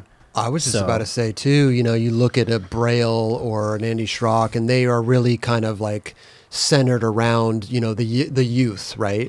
So those youth get older. So their demographic grows up, and then, like I said before, they kind of move on to a Girl or Chocolate or a Zero or a Jamie Thomas fan, and they always have to consistently try to get new viewers. Yep. Like which is kind of true for every YouTube channel, right? Everybody. It's like, look at the biggest guy in PewDiePie, right? It's like he has his fan base, but now his whole fan base has grown up. Yep. And so he's got to continuously try to get more people. You have to keep the new subscribers coming in, the new audience. You have to keep recreating yourself or changing what you do. You have to, you got to grow. That's just the way it is. It's a never-ending process. And for me, I've always embraced change and growing, so it's not that big of a deal. Right. But for some people, it can be a nightmare. Yeah. Sure. And for us, it's just skating, too, which is a beautiful thing. Yeah. We have our thing. That's why I like to stick in my style of videos of kind of like just working with specific skaters that I like and that I know like my channel and what I do. So then it's very organic, you know? And you're just showing new skating, different skater, you know what I mean? It kind of makes sense. It's like a good niche for me, and I'm happy to do it, you know? You're killing it, man. Thanks, You bro. always have been. You've been an inspiration to a lot of people starting up their own channels and stuff like that, you know? Thanks. I think a lot of people that are starting, like the Dan Corrigans, they watch you and kind of take what you've done and go with it. Yeah. You know? Yeah, you can see it too, For like sure. which guys have been inspired by me. I definitely want to talk about the Paul Rodriguez, your guys' relationship as well, because I think you guys both played an instrumental role in each other's careers. Even getting Paul on certain brands and stuff like that. So, I filmed and edited his first Sponsor Me video. I love that. So Where did you guys meet? Okay, so this is a great story. So we just talked about they met this. at Chili's, man. We just talked about this. So the first time I heard about Paul was my friend Brandon Dubose. He skated for a rival skate shop called Valley Skate and Surf. And I know Brandon. Brandon's awesome. Yeah. But he told me about Is Paul. this a Sponsor Me tape, by the way? Yes. Yeah, okay. We'll play this while you're talking. Go ahead. So this first trick, the nose blunt 270, Daewon had just done this in a video part. And he told me that Paul did it, and he was like switch training off stairs and doing switchback tails and all this stuff. And he was like a 13-year-old kid. And I was like, bullshit. There ain't no kid in the Valley who's that good and he's that young. I didn't believe him. So then we had just sponsored Paul's friend Kevin Drabinski, and him and Paul had their Sponsor Me video, and they came over to my house. It was like November 1998. And, you know, Paul's just a little dude. He's all happy. He's like super cool kid. And then we took him out skating, and he did all those tricks that same day. And I was like, wow. Okay, you're real. You're not Sasquatch. You know what I mean? So right away, it's like, you know, we were like best friends. It just worked out. Yeah, bro. Like, that's amazing. Like, my old place was where we would skate the most. I had just graduated high school. Paul was like in school, but I think he was starting to already do homeschool. But his mom would just come and drop him off, or I'd pick him up and we'd go to 118, and we just started skating, became friends really quick. And that's the crazy thing with skateboarding. It's age doesn't really matter that much. It's your talent level and how much you love skateboarding. Right. So because we both love skateboarding like more than anything, we just instantly were like really close. And we would just skate together all the time, and I would just keep filming him. And it was insane to see how good he got so fast. He would just learn a trick. It's like if he saw someone do something, he's like, oh, I could do it too. And he would just literally go and do it, you know? And I remember the first time when I like really felt and knew that Paul was going to be something special was he was skating that silver LAB rail, and he like nollie crooked it, and he nollie heel no sit it. Oh, which is LAB rail? Which one? It's a round silver one in this video. It's the one in the hallway, right? Yeah. Mike Mo skates it, or skates a spot too in Fully Flare. Like, what are you from Big Spin down there or something? I'm not sure if he DMV. did or Yeah. not, DMV, but bro. he might have. He did something in the Lukai video. I know what you're talking about. Go ahead, Yeah, go ahead. yeah. But I remember he brought it and he showed me the footage, and I was so sure of it at that point. I was like, dude, you're gonna be one of the best skaters ever. And I just knew it. you know? And I just looked at him. I was like, dude, you're really going to do this, dude? Like, Let's go film some YouTube videos. Straight up. but you know, at that time, he just Courthouse. kept improving more and more and more, and just never stopped. Yeah. This got sent to DVS. I think he was on for Oh, like yeah. that 2 seconds. He and then, was. yeah. And then he got on And then action. he got on it. Yeah. Oh, that's right. I stayed on DVS, though. Yeah. Good looks, Nigel. I know, man. And But- you helped him get on Nike as well, right? Yes. So I was working at 118 Board Shop at the time, and the rep, Robbie Jeffers, was flowing me shoes here and there. The first pair of Nikes I ever got, I still have them, were some white Dunks. They were the Richard Molders, the white with the blue yes. swoosh. Yeah. I still saved them, dude, because it was the first pair I ever got. Brand new? Brand new. Wow, Yeah, okay. sick. That's dope. Yeah. But so I still have those, and I remember he just somehow brought up, he's like, hey, would Paul want to skate in these, or what does he think about Nike? And I was like, let me call him. So I called him, and he was sleeping, and I woke him up. I was like, hey, there's this Nike guy here. He wants to give you some shoes. And I was like, he's like, what? I was like, what do you think about that? I'm like, let's think about it. So we just kind of talked about it, and then he got Cersei involved, and He was on S at this point. he was on S. Oh wow! So you talked him out of getting out of S. Nike. Well, I think he made it- was a little part of it. You know, I kind of introduced the Open idea. the door. Yeah. So it was pretty crazy. I think that was.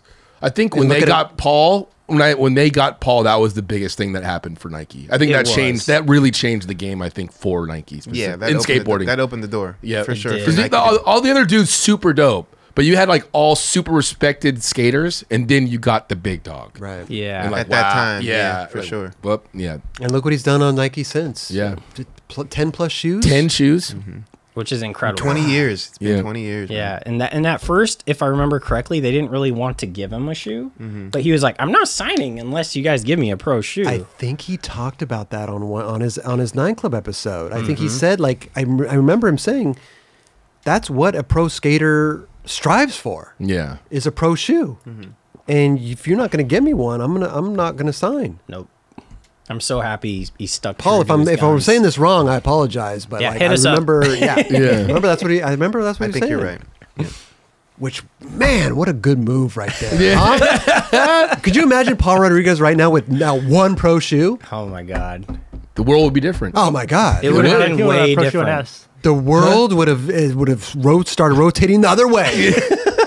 He had a pro shoe. It was getting developed at S. Yeah, And- it became a Costin. Yeah. after. I think he has a pair at his house somewhere. Yeah, he had a couple. I have a pair too. Really? Yeah, he gave me a pair, and I was like, I'm saving these. That's so You sick. got a lot of memorabilia, huh? Oh man, yeah, it's all in Washington right now Oh, though, okay. because I moved back up there for a bit, so I just brought everything up there. Otherwise, I'd have brought stuff in, but No, you're good. chilling, As dude. long as you bring yourself, man. That's Yeah. all that matters. cool. So to this day, Paul owes you a big solid for that. Without Nigel, We've helped each other so much, and we're such close friends. And him and my sister have a kid, beautiful girl named Heaven, and she's awesome. yeah. And How was that? That must have been crazy I too. know, right? that was You got- a listen, whole you- thing that was really kind of nuts. I mean, you guys are best friends, and then he starts dating your sister. yeah. Did that put a little riff in between you guys, or was that just weird, or was it not weird? I mean, okay, so the first time they met, Paul had come to stay at my house because we were going to go skate for the weekend. And at that time, I was in high school. Or no, I wasn't in high school. Yeah, I was already graduated. But my friends wanted me to go to a party. Paul's like, I don't want to go to no party. And at this time, like, I wasn't drinking or smoking or anything like that. I didn't do anything. But I still went to parties because I thought it was fun. So I was like, Paul, I'm going to go to this party. Do you want to chill watch skate videos? He's like, yeah, sure. So I take off. My sister comes home. That's when they first met. And he's just like, whoa, what's up? But he was still a little dude. Yeah. So they started dating, like, I think when Paul was like 18 or 19 and she was like 21, 22. And I remember the first day he really confronted me about it. He was like getting all emotional and stuff. He's like, dude, I got feelings for your sister. I really like her. And I kind of like grabbed him by the shoulder. I was like, dude. Snap out of it. In a way, I grabbed Snap him. out of it, man. I grabbed him. I was like, wait, she's crazy, right? And he's like, I don't care. I love her, dude. I'm going to take care of her. I promise. I was like, all right, man. Yeah, you got my blessing. Like, go for it. It's you so know. funny. He's like, you know, she's And- crazy. I talked to her about this too, so I let her know. I just talked to her last night, like, "Hey, Rainbow, I'm gonna talk about like how you guys met and everything that happened." And she started laughing. She's like, "Yeah, I stole your best friend from you and had a baby." I was like, "Yeah, you basically did." Hey, did you feel that way though? That she You stole know- your best friend? At first, it was normal. Everything was fine. But as they started to like progress, you know, because we all lived together for a second, everything was really cool. But then it eventually got to the point where, you know, they probably wanted to have a kid.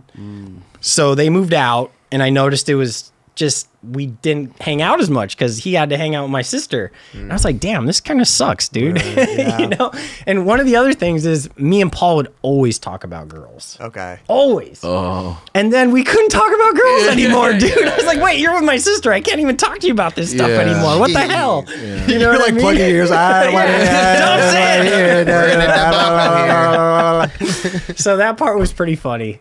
But yeah, I mean, you know, it is what it is. You know, there were times when we were close and then not close, and like they would get in arguments and fights, and then, you know, we wouldn't really talk too much. But now they're doing really good, so me and Paul are really close. Love that. So That's awesome. it's, They got a it's beautiful, great. beautiful girl out of it. And Yeah. everything. Heaven's amazing. So, you know, I lost my friend for a bit, but it was worth it.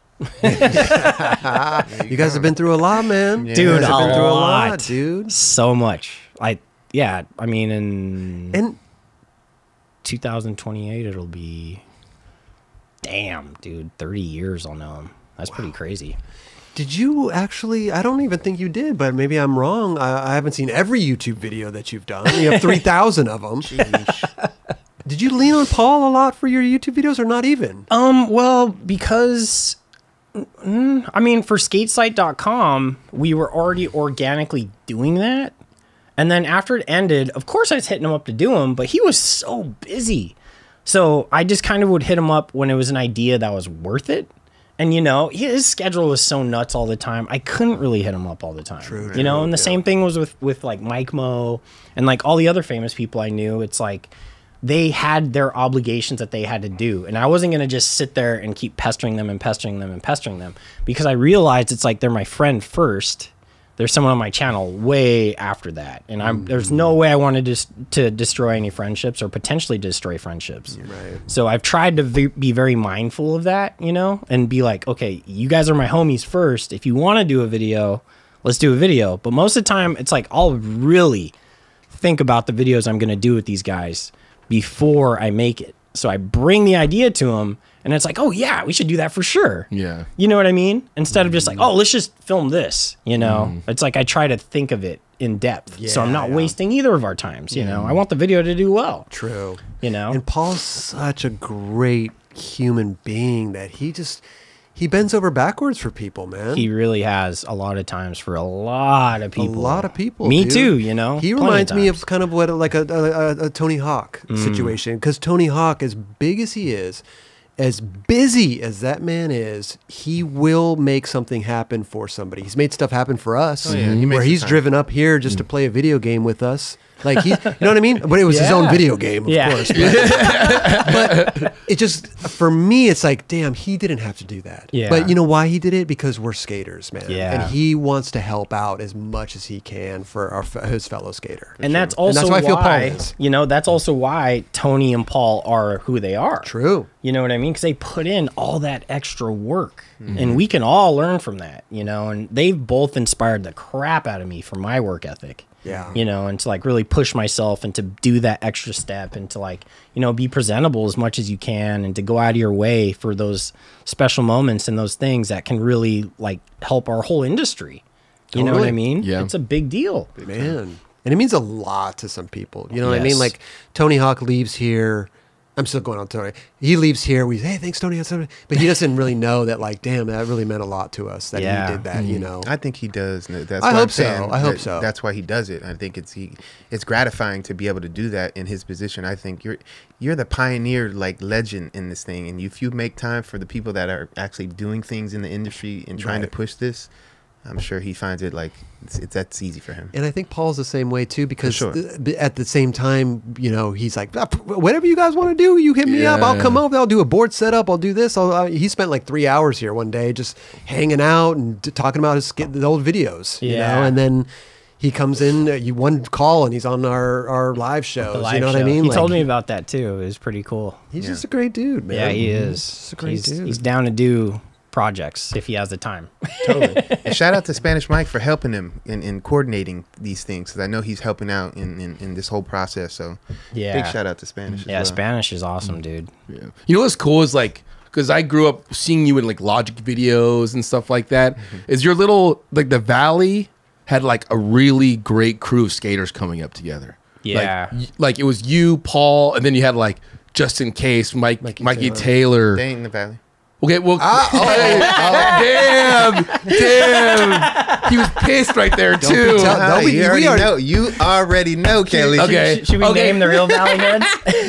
Well, okay, they're not, but that crew was they come and obviously generate that energy, and they would be in the Valley. Newberry, Newberry Park. I would always go out there to skate. We merged. We merged at one point. Adjacent. Yeah, there was a big crew. What was that like? I mean, you guys were kind of in the forefront of skateboarding at one point, like all the younger kids. Well, I feel like 118, we got such a big reputation, and Jeron helped a lot with that too, because he introduced us to Mike Blayback, and we had this whole Valley thing in Trans World, and then everybody knew who we were, not just from our video, but from that. Well, Mike was only around, and this was what's so crazy. Mike was only in the Valley probably for like maybe 2 years, if that, and then he moved to San Diego. But in that 2 years, he made such an impact that with everybody in the Valley to a degree, I mean, where he definitely started to kind of shine a little bit more. I think it was pretty amazing. He started in SF, but then he worked his way into the Valley, and then he worked to make his way down to DC and San Diego. Then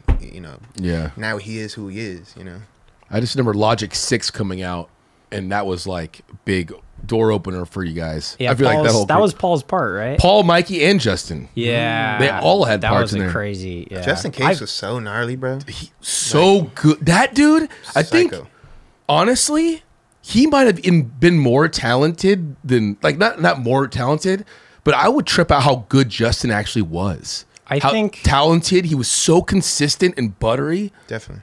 He was one of my favorites growing up. But I tripped out. I think if Justin would have kept skating, he would have been huge. Definitely. He was so good. I remember telling Paul, like, when I saw his footage, I was like, this is a guy you got to compete with. I swear. I was like, this dude is insanely good. He's so amazing. Like, such good style, good pop, everything, We were all very intimidated by him. He was Newberry Park, right? Yeah. Yeah. He was amazing.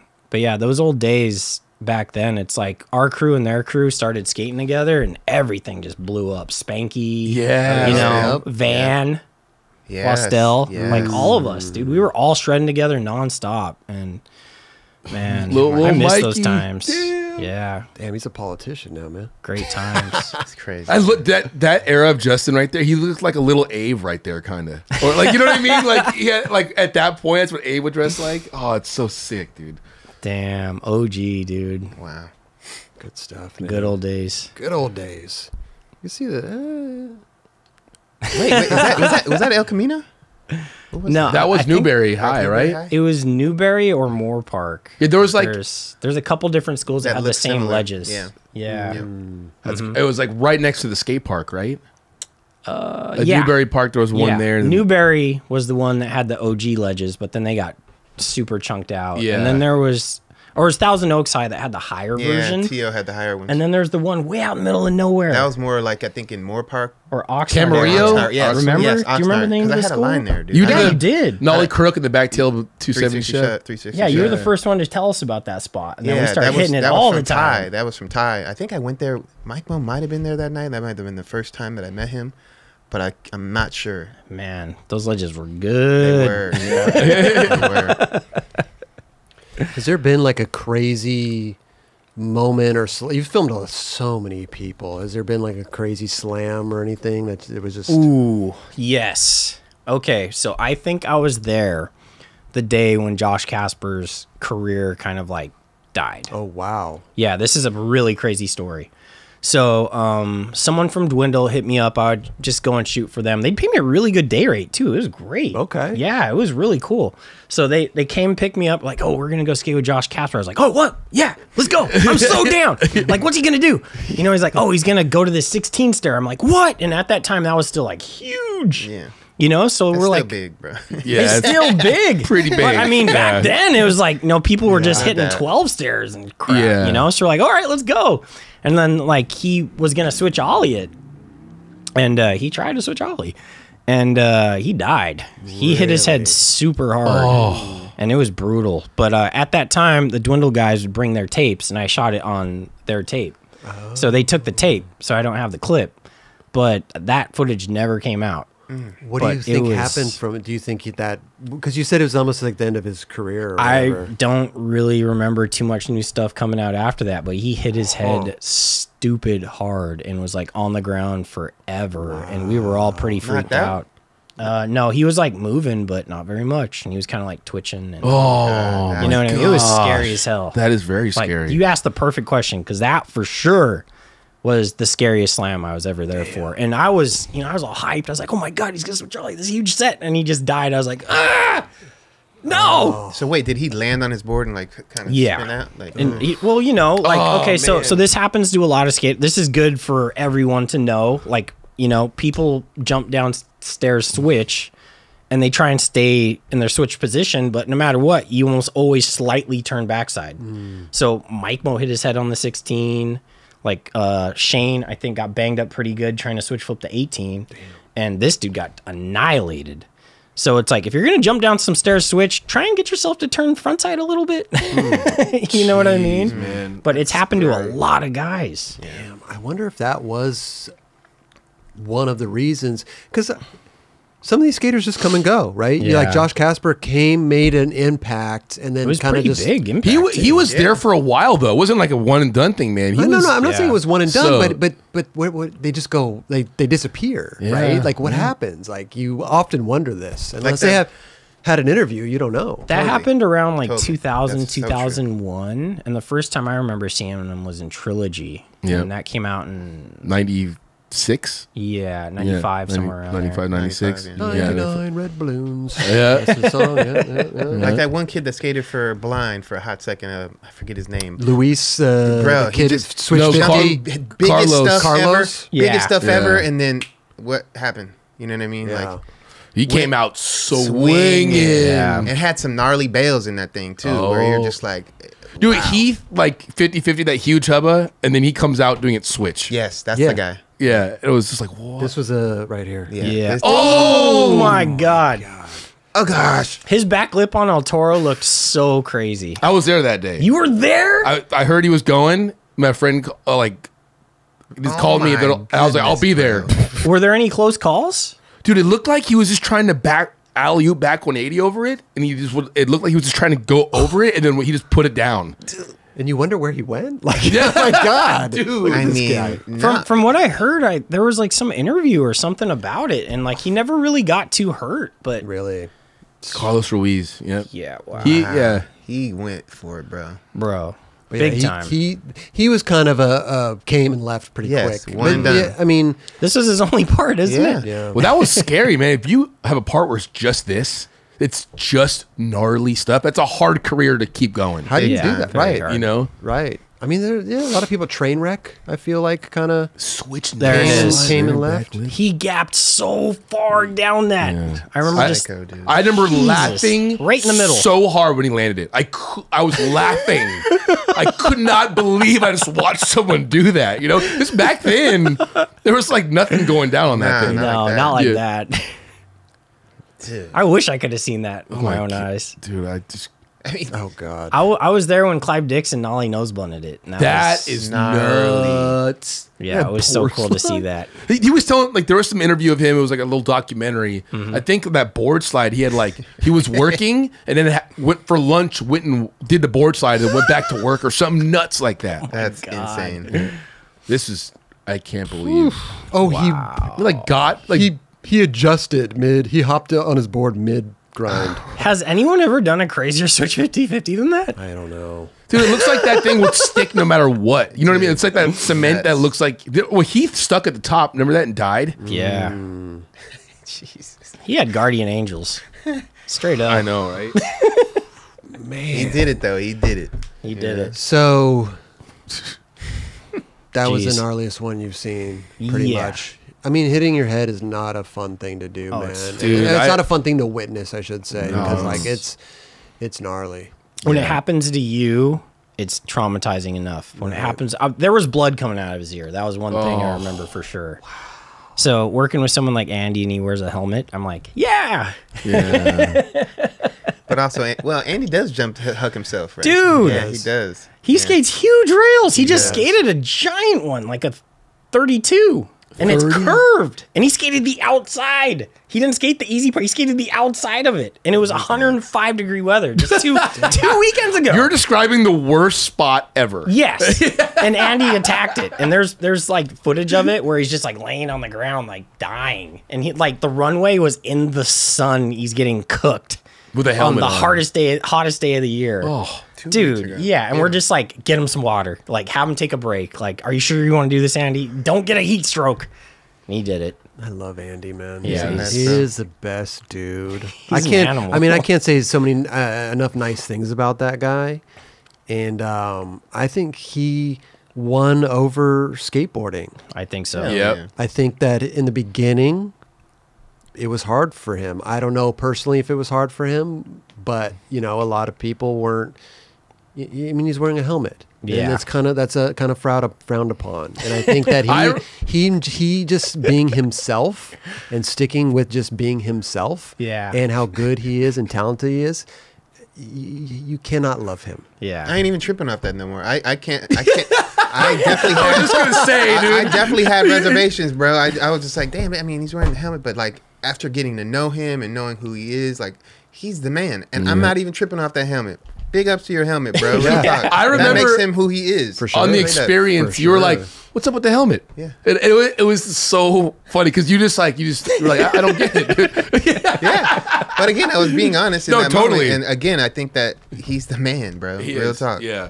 So it makes sense. I'm really proud of him and what he's accomplished and how he just stuck to his guns Yeah. and he's unapologetic about it. And that's just really who he is. Yeah. A lot of know. people would have conformed to what the industry wanted. Yes. Yeah.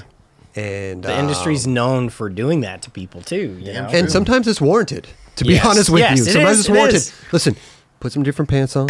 You'll be good. All right. Yeah. Change the shirt. You'll be all right. We're all Maybe looking get a out new for shoe ya. sponsor because that ain't working for you, pot player. Yeah. You know what I mean? Yeah. Sometimes it's warranted. It is. But Andy Anderson, dude, God bless him, man. He is the best dude. And yeah, you gotta respect it. Yeah, he's got his hustle and he's running it. Oh, And he's got his skills are gnarly. Oh, his like, skills are ridiculous. It's crazy. So crazy. I still can't believe he went to the Olympics for skating park. Yeah. Dude. For park, dude, that's a whole different world of skateboarding. You know what I mean? We're just out He's here not known for that really either. He's not, but he is unreal. Yeah. I just love at the end of his run, he went and did freestyle on top of the middle.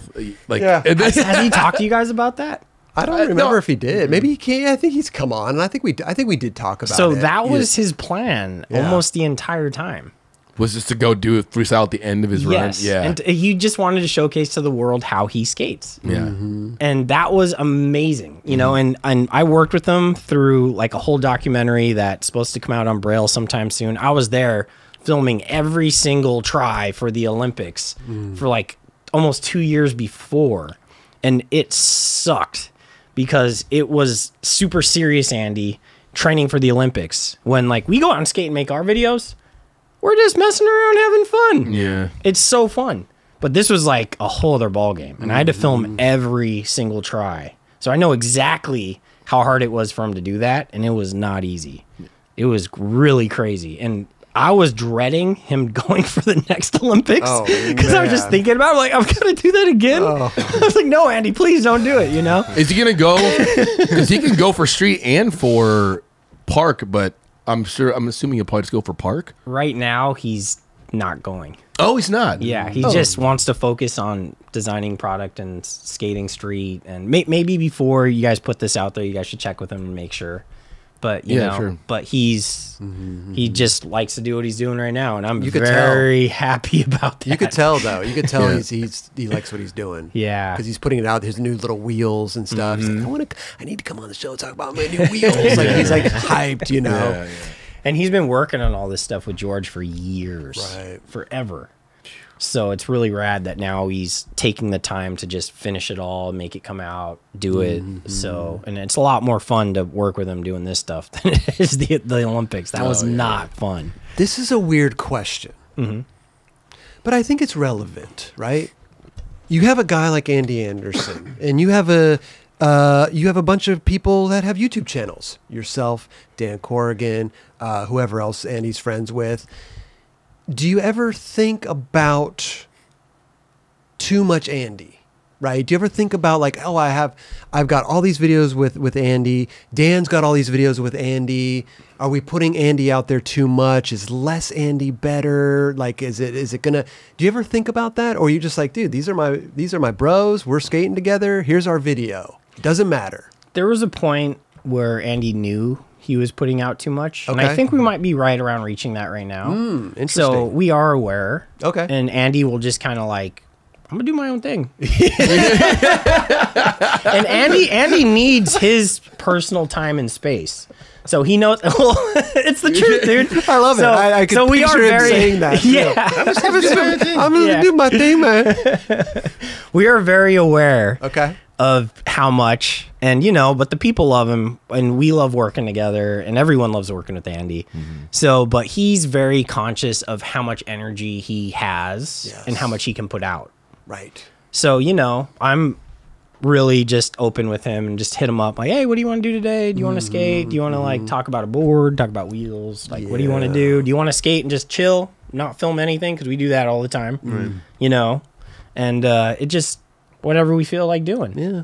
You know what I mean? Yeah. So you said you're working for Powell? Yeah, I work with Pal Peralta. Just for you doing YouTube stuff with him? YouTube, and, you know, I kind of help with a good amount of stuff. Like, I'm realizing my marketing abilities are pretty good. Yeah. So I come up with ideas and kind of just talk to them about it, and they listen. Cool. So I'm pretty psyched about that. And just little things here and there, you know what I mean? But I get a nice retainer, and I have a company card, so when I go film with any of the writers or work on anything, I can help pay for food, Ooh, gas. we getting pizza after this. Huh? Listen, we just talked about Pal Peralta, man. There you go. There's your validated. Send an invoice. We're gonna get a pizza.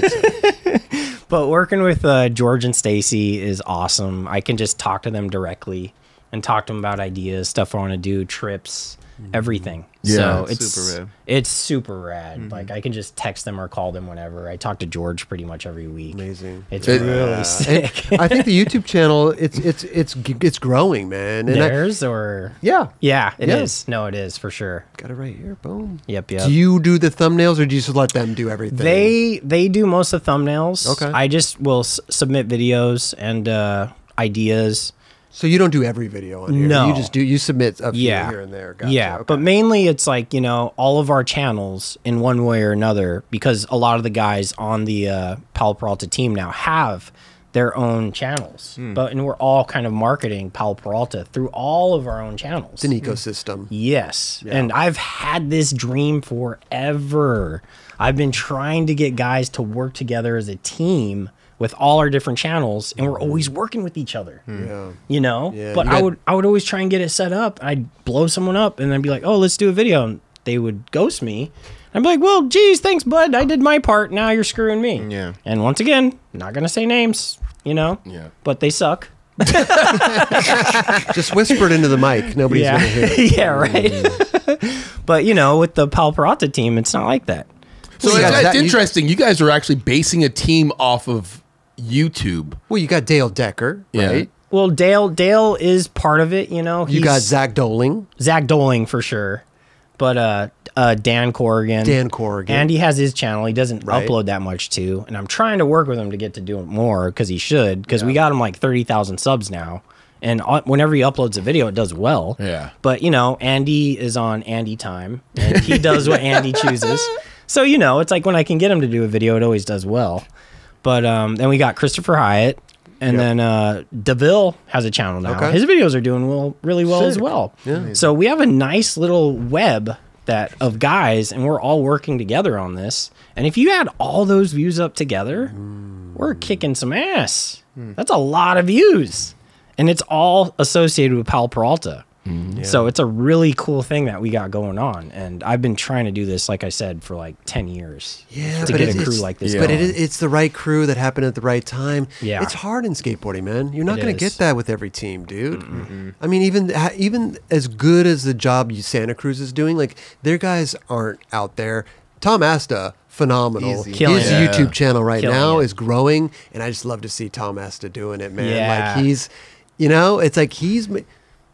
Here's the thing that people have to realize is like, as good as Tom Asta is, and as dope as the company Santa Cruz that he skates for is, he's taking his own career into his own hands, man.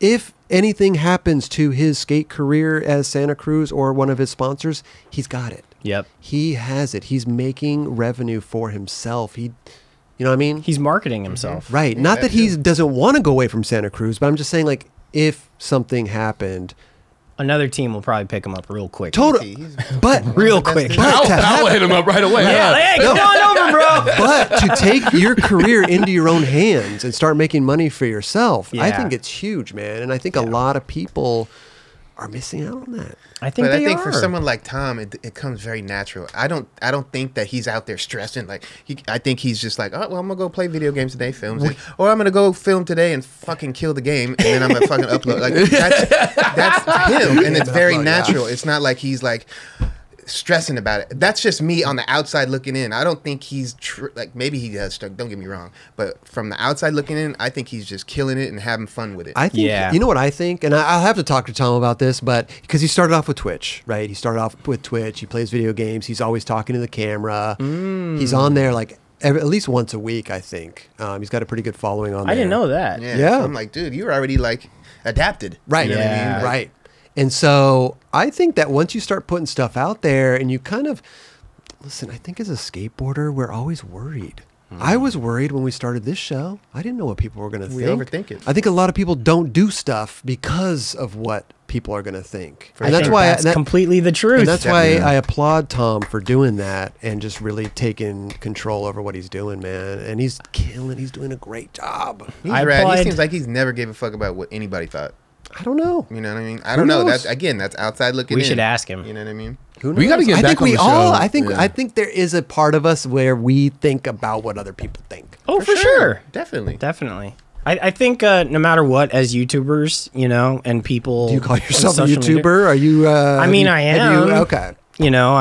I am for You ain't sure. shying away from it. Yeah, I can't. At this point, I've been doing it for so long. Yeah, I've been you doing know. it since it started. Like, Yeah, I was one of the people who saw it and was like, "Oh, this is awesome! Let's go!" And for a lot of skateboarders are like, "I don't know about that. Oh, what are people gonna think? It's gonna get kind of crazy." So I was the crazy one who just jumped right in. Yeah. But for anyone who does do it, I applaud them because it takes courage. You know what I mean? It's not something where you're going to do it and you might get really lucky and a couple videos do really good right away, but eventually you're going to mess up. Yeah. And you're going to get those bad comments. You're going to get a video that tanks. Yeah. And are you going to keep making your videos? Are you going to bounce back from that? Or are those comments going to crush you? You know what I mean? And I've been around for the comments forever. Yeah. So I've gotten destroyed before and I've had to know how to shield myself when I read those comments and not let him beat me up. Because a lot of guys, even skaters who will work with me on the channel, they'll read the comments and They'll stray away a little bit. they're like, dude, I can't do another video. That just tore me to pieces. Right. I'm like, dude, this is the way the internet is. Yeah. You were amazing in that video. Yeah, which is sad to think that that's the way that it is. It is. You're like, You got to get some thick skin, bro. Yeah. It's like one Have of those to. things. Or just don't look at the fucking comments. Yeah. If that's Yeah. going to affect you like that, and I know we all want to see positive comments, don't look at the comments. Upload your shit and walk away and see what happens. Let your buddies be like, bro, your shit's killing it. Or your shit's not killing it. Like, hey, have you read those comments? I think it's a double-edged sword, man, because I think constructive criticism, Yes. comments, I think are great. And Totally. I think you can learn a lot from the commenters, you know, not the shitlord commenters, but Straight up. Most of them do not live constructive criticism. But Most of them do I not. will take constructive criticism all day long. Yes, because me too. I think it's Me too. constructive. Yeah. That's why it's called constructive criticism. Yeah. Not just like this shit sucks. Yeah. Yeah, yeah. Okay, buddy. But why? Why? Yeah. You don't know? Okay, move along. Yeah, it dude. matters how Move they're along. approaching you with it. If they're saying totally. something like negative, like and not trying to really, you know, be compassionate about the message they're sending you, then like, bro, you know, I'm Yeah. gonna dismiss that. For sure. Like, see you later. Yeah, I think once you're in the internet, but I think YouTube has opened up a lot of doors just recently with YouTube Shorts as well, right? Because this is what I was talking about earlier. Is like you post stuff on your Instagram, you have a TikTok. Oh, well, now there's YouTube Shorts. Now listen, we're not going to monetize it, but at least you're getting your channel started. I just had a deep conversation with a pro skater the other day about YouTube Shorts. They're doing TikToks and stuff. I'm like, you already have the content. Post on YouTube Shorts. Get it out there. There's a universe that lives on YouTube. They're going to see it, you know? And you could start to, I don't know about YouTube Shorts, but you could start building that community, right? But my point is, just start doing it. You post a Instagram that gets, you know, 40, 50, 60,000 views, 100,000 views. How much money are you making on that? Nothing. Now nothing. yeah. Nothing. You post something. You post something on YouTube that gets 100,000 views. There's $400 or $500 right there. Whatever the case may be. I don't know your CPM, but you know what I mean. Though. Yeah. There's an opportunity there. Can you double dip? Can you 100%.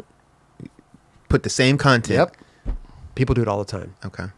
I encourage it. Here's the thing. Let me quick.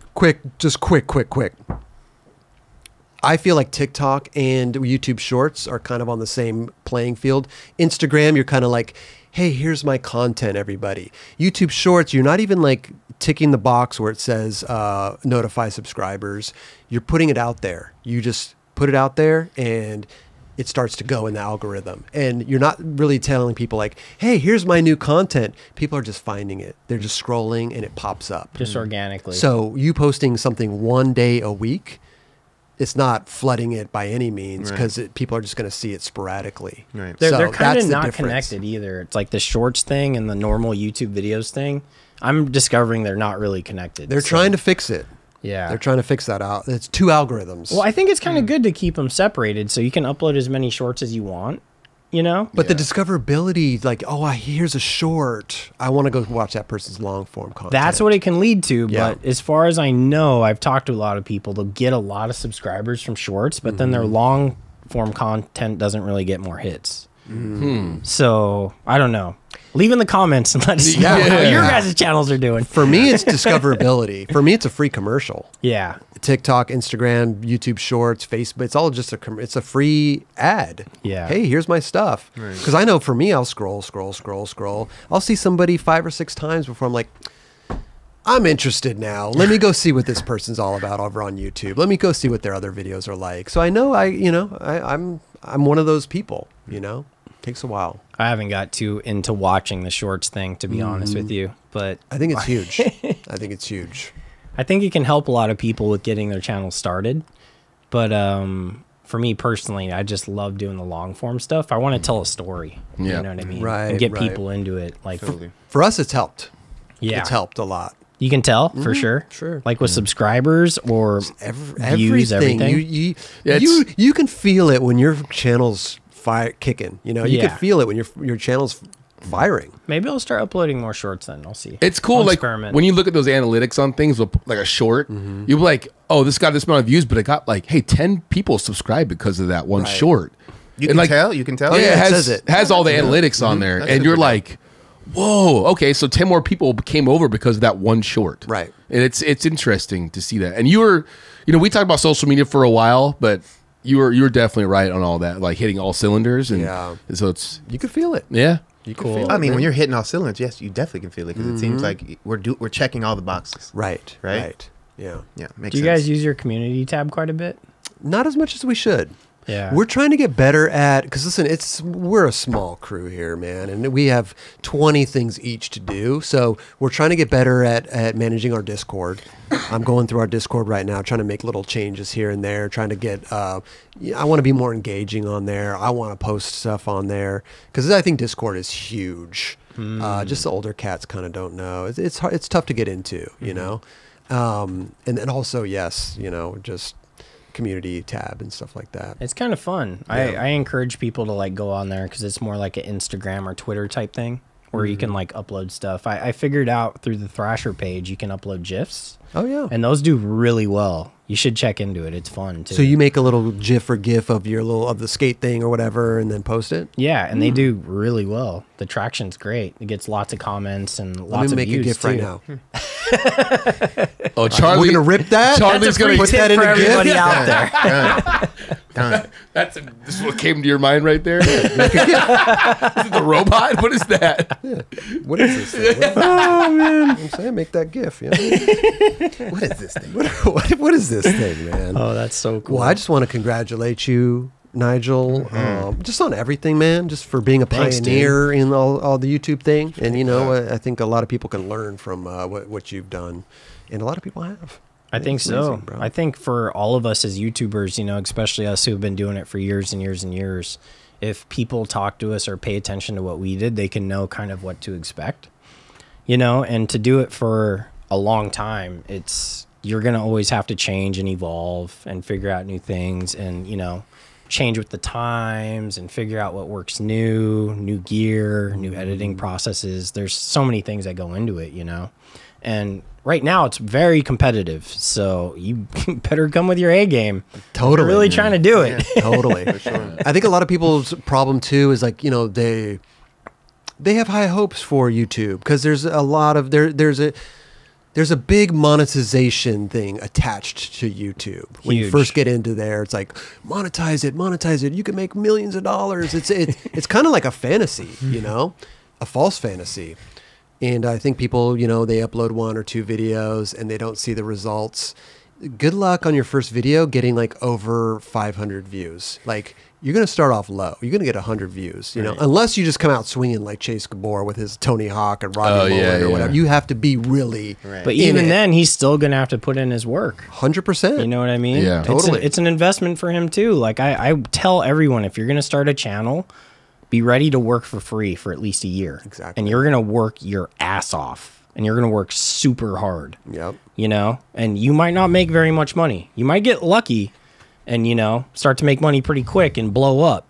But that's pretty rare. Some you people know? win the lottery. Yeah, like I feel like Dan Corrigan, he studied it and figured it out and did it the right way. And he started making money pretty quick. But he did it in a way that it was sustainable and he liked to do the videos and it worked. But most people, they don't think into it that much. They just like you said, they make 1, 2 videos. They don't do what they expected. They don't get monetized. And they're like, I just spent all this time and energy making these videos and no one's watching them. It's like everyone in the world has the same idea as you. Did you guys know that being a YouTuber is now the most requested job to have on the planet? It's like the Me Too job, right? It passed astronauts. so Astronauts was psycho. forever. When kids are asked this now, they're like, I want to be a yeah. YouTuber. Yeah. Oh, that's their That's thing. the number Yeah. one thing. Wow. Is that crazy or what? That is crazy. Well, I feel Yeah. like kids nowadays, they don't want a normal job. They just want to be an influencer Yeah. or a YouTuber. That's what they Yeah. They want to. They don't want to influencer as well. work. They want to be influencers. Like, Influencer. wow. Yeah. Yeah. Jeez, where are we? Little do they know that everyone in the world wants that too. Damn. We need a lot more doctors. We need a lot more. Come on. Think about this, Teachers. guys. I mean, they're all going to figure it out real quick, though. Oh, yeah. Just how hard it is. For sure. You know what I mean? It's not an easy thing to accomplish. I'm Totally. sorry, everyone. It's very tough. Yeah, not You know, everybody you can guys- be the Jake Paul brothers and all this. Oh, That just man, don't yeah. happen like that. You know? No, and they had to work their butt off Yeah, too. Everyone exactly. does. They got to. You got to take huge risks. You got to make an ass of yourself, or you got to be extremely talented, Yeah. or super funny, or whatever it is. You know what Mr. Beast did? That was incredible. He just kept reinvesting his money. He's You know what I mean? He's an anomaly, man. Oh man, but he bet everything. Yeah. Yeah, he still You know what I bets mean? everything, He still right? bets everything. Yeah, yeah. You know what I mean? That's incredible. Like whoever would have thought you could do that. Yeah. You know? Truly. It's truly amazing. It is. It is. So you better be ready to go big, Yeah. like really big. And I would not, I 100% agree with you, but I don't want to detour people, especially skaters in our industry, because I think, no, but I'm just saying, like, yo, you already post skate videos. Post them on YouTube. It's there. I think It's free. every skateboarder who has an Instagram should be uploading all their stuff to YouTube. Just like Thank you you. said. Thank I think you. that's very Yeah. easy, and everyone should start that way. Easy, dude. You know what I mean? And then see if you like it, see what happens, go from there. Because listen, you post, know? like, just put together like a little minute 30 of all your footage. You could just do a once a month drop or something. Just combine all your stuff. Is Easy. there a lot of YouTubers that are not on like Twitter and Instagram? I think you need it. I'm just saying, is there more of the YouTuber guys that are not paying attention to Instagram? Because then you're, like I said, then you're like double dipping, and then now, well, I've seen this on Instagram. Now I'm seeing it on fucking Yeah, but you have YouTube. to understand though, it's a lot of people live on different platforms. True. Like you live on On Instagram. Instagram, yeah. I live on YouTube. Right. Kelly lives on. Mars. I was going to say Jupiter. I was going to say Uranus. but- Yeah, there too. No, I'm like an Instagram dude for sure. See? Yeah. So everybody lives on their own kind of platform, and a lot of people, they do triple dip, and they're on everything. They want to see what's going on. I mean, I do go around to each platform and look, and I do see like the same thing, but people live. Yeah. There's I a whole personally universe. mainly live on YouTube. Same. But you know, I'm on Instagram. I use it, but it's personally I use Instagram mainly to like help blow up all the skaters. You know, because everyone loves Instagram. They all love their Instagram followers and views. So I help them through that. Right. You know what I mean? And then with YouTube, that's a whole other thing. But certain skaters do well on YouTube, and certain YouTubers do well. I mean, certain skaters do well on Instagram. You know where I think they You know do what the I mean? worst? TikTok. Yep. Yeah. Oh I yeah, know. I think TikTok hates skaters. Yeah. It hates them. I think TikTok hates skateboarders too. Yep. It's like the type of content. It's not made for. Yeah, it's weird, right? Like it's not. It's not made for TikTok skateboarding. From what I've heard is that it's considered a dangerous activity. So they don't want you to put anything that's dangerous on there. So if you stick with very mellow Oh, skating, but you could do like TikTok trick tips- challenges, jumping out of a boat and start killing people. Yeah, like, come laying on, in- what are you laying in talking front of a about? car, like, what are we doing? Well, That's if you what got I've heard. If you got a cool dance, then show it off. You Yeah, know. but people are running. People are getting messed up running up fucking milk crates, and you know what I mean. Like they're getting. They're like so Chris, true. you could do a TikTok dance with that little dance you did earlier. this one. No, you didn't. It was Killing more of it. a robot. Yeah. The robot one. Do a little video of that, and then you'll be good on TikTok. It's just weird how different platforms really kind of push different things. It is what it is. It is You what it gotta, is, man. You know, Figure out the formula. do what works for you. Figure it out right. for yourself. That's right. I have man. friends who do really well on TikTok, but it's not for me. We post on the 9 Club stuff, and I'm like, I have no idea how this is gonna work. Like, and I'll look at I'm like, what? This has like 300,000 views, and then one's like, oh, it's got 2,000 views. I'm like, what is wrong? What? How? weird. How does that work? But our kind of content is kind of the TikTok thing. You Yeah. know, a podcast, whatever, funny little clips, and Right. I don't know, it's weird. I would man. imagine the funny stuff doing really well on there. Yeah, Yeah, the Jamie Thomas one. the cartoon. The cartoon, Yeah, it's got like over 1 million, I think. Yeah, right? it's like something nuts. Wow, amazing. Yeah. that's awesome. Where even Jamie Thomas was like, "Hey, my kid told me I was like legitimately going viral at his school." He was like, "The kid, all my friends are are talking about my dad. He's like went viral on TikTok." Yes, And yes, it's funny that Jamie Thomas was like, "What are you talking about?" Shout out to Reese G, man. Yeah, Big Reese- shout out. Reese G. Nigel. Yes.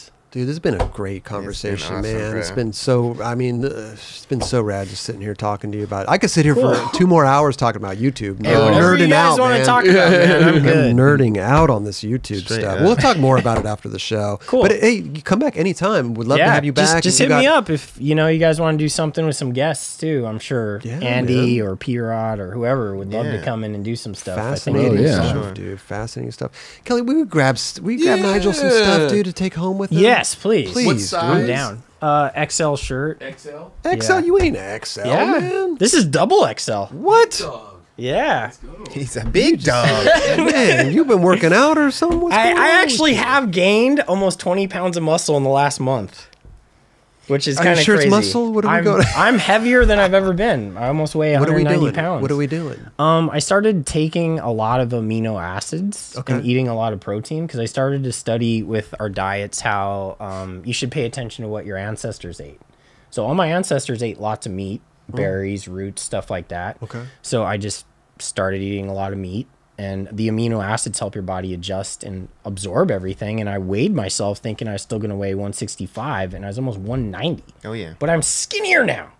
But I'm just swelling up everywhere at the same time. So you working out? You're not doing anything? You are. You are. I do 100 push-ups a day. Okay. Probably like 20 pull-ups, skating, lots of stretching, starting to do core. I'm trying to get in the best shape I've ever been in. I'm on the That's dope. same. You know what I mean? I'm on the same tip. It Yeah, feels it's super great, dope. you know? And now that we have all this knowledge from YouTube, Yes. you know, we can study and figure out what works for us and like what kind of diets work. And But when you take a it's break too great. from like, you know, abusing, you know, the things that we do yeah. extra wise, Oh my that's when God. you see things really change, bro. Because like, I remember when I took a little break, I was like, dude, like I got to like 187. I'm like, bro, I feel like this don't feel right for me.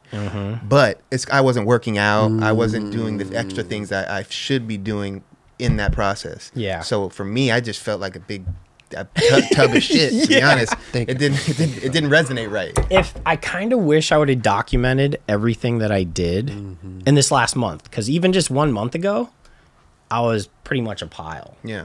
And I changed so fast, so quick. And now I am where I am now. And I'm getting stronger so fast. I can't believe it. I feel like I'm changing slow. Really? Yeah. I mean, you look like you've been the same this whole time. Yeah. I mean, what are you doing? What are you doing? Not just lifting weights, man. Drinking water. No, Okay. I get up in the morning, right? I do 45 minutes on the Peloton, endurance, great. sweat, coming to sweat. What time do you wake up? 7 o'clock. Okay, I wake up at 5. Okay, I'm not on there yet. I want to wake up earlier, right? And then I either do like 20 minutes of core or 20 minutes of like weightlifting. Cool. Right? And then after that, I drink a protein shake. Are you eating protein Yeah, and then too? I have a breakfast, which is eggs. have It was eggs, a Nick Dompier little diet thing. So I got the eggs, the thing, and then for lunch, chicken, rice. Like I'm going off of Dompierre's old Awesome. okay. stuff. That's The cool. red But I mean, I'm not really. Yeah, but that was Growing meant because you had a. It's a weight gain. It's a weight gain. that's right. You're right. You had yours different, right? You wanted to gain. I wanted to weight. gain weight. Yeah. Kelly wanted Maybe to the lose. amino acids would help with you too, because I wasn't really growing muscle that quick until Let I me started know. doing that. Well, let's talk more after the be the show game about the changer. amino Definitely. acids because I don't know anything really about that. I didn't either. And you know what's funny? I found out from Instagram and YouTube comments. They started telling me like, "Oh, you're getting sore. This is happening. Start supplementing this, trying this." Okay. And I got a pretty crazy list of stuff I'm doing right now. But I'm single. I don't have any kids. Yeah. So it's like I can invest into myself. Yeah, So for sure. Well, it's been pretty fun. Yeah. we gotta get you a Yeah. jump rope, dude. I know. Yeah. Dude, I'm having really bad problems with my calves and strains, so I have to wear calf compressors now. Oh wow. And okay. I keep watching your jump rope stuff, man, and I'm Yeah. really impressed, so I know I got to do that. Oh yeah. Yeah. It's fake. It's actually cut in the middle. It's just two strings, and it looks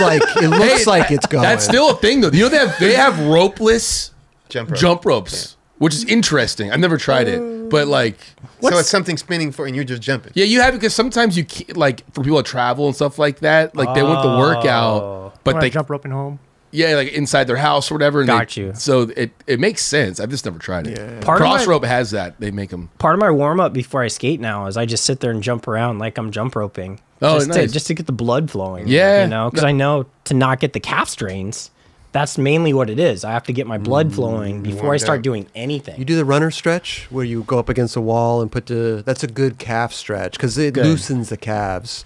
I know which one you're talking about. A lot of injuries come from tight calves, tight hammies. So you got to watch out. I know the main thing that's hurting me, and I've been talking to a lot of other guys about it, is pushing too fast. Because I skate in the mornings. I wake up at 5, I go to the beach, go for like a mile walk, then I go to the skate park and start skating. And I would assume that going on my walk, my calves would be good. they haven't been. So Try the runner stretch up Okay. against a wall. You know, it loosens the calves tremendously. I'll do that. I had Achilles tendon injury, and that was one of the reasons because my calves are so tight. They Yeah. always are tight. So every time I'm going to go do something, I do that for 10 minutes, and I'm good. cool. Yeah, will- it's really good. That is a great stretch. With the jump roping thing, at first you can kind of your calves can get kind of messed up. Yeah. So but you have to be really patient with it. But over time, like it feels awesome. They're now. gonna get beast. Yeah, they're like. I look at I'm like, damn, my legs are pretty. Like my legs are in shape. I don't know about the rest of my body, but You gotta do both. Oh but man. I think you'd be psyched on them. I think I will, dude. Yeah. That's probably the next thing I'm doing. I will say Because, this, even though I don't feel like I'm changing, and I'm not in any rush, right? I'm just Neither doing, am I. I'm just doing my thing, and I just want to be healthier and eat healthier.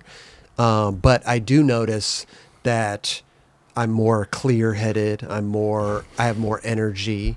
I have, back, a couple months ago, like I'd just be around the house, like, oh, okay, do I really want to do the dishes right now? I can see the change in you. And then now I'm just like, oh yeah, do the dishes. Okay, let me fold my laundry. Let me do my thing over here. You Like, actually I'm- fold your a laundry slow now? change, yeah, I you know? fold it. Oh man. my god! Cleaned out the bathtub this morning. I said, listen, I've got Nigel Alexander coming today, man. I'm gonna clean my bathtub. I'm gonna. This spot is gonna look fantastic. Yeah, man. I'm slowly getting it, man. Yeah, it's a slow change, but when it really starts setting in, man, you feel younger for sure. Your mind is definitely clearer. I don't know if you're not drinking right now, but for me, not drinking, it's wow. But yeah. Like supplement, like getting all the alcohol out of your brain and your system. And this is a really good tip. They're just finding out.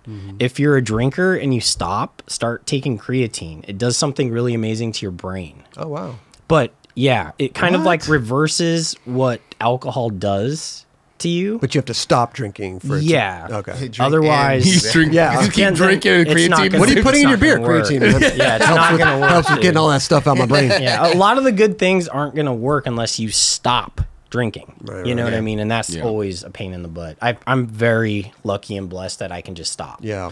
So I've done it a lot of times, and thank God I have that ability because I try to talk to other people about it. Like, nah, man, I've never stopped. I'm like, really?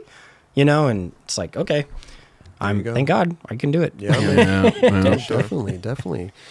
Nigel, first of all, dude, thank you so much, dude. Anytime, dude. Been really fun. I love hanging out, talking shop with you, man. Here's a Nine catching Club.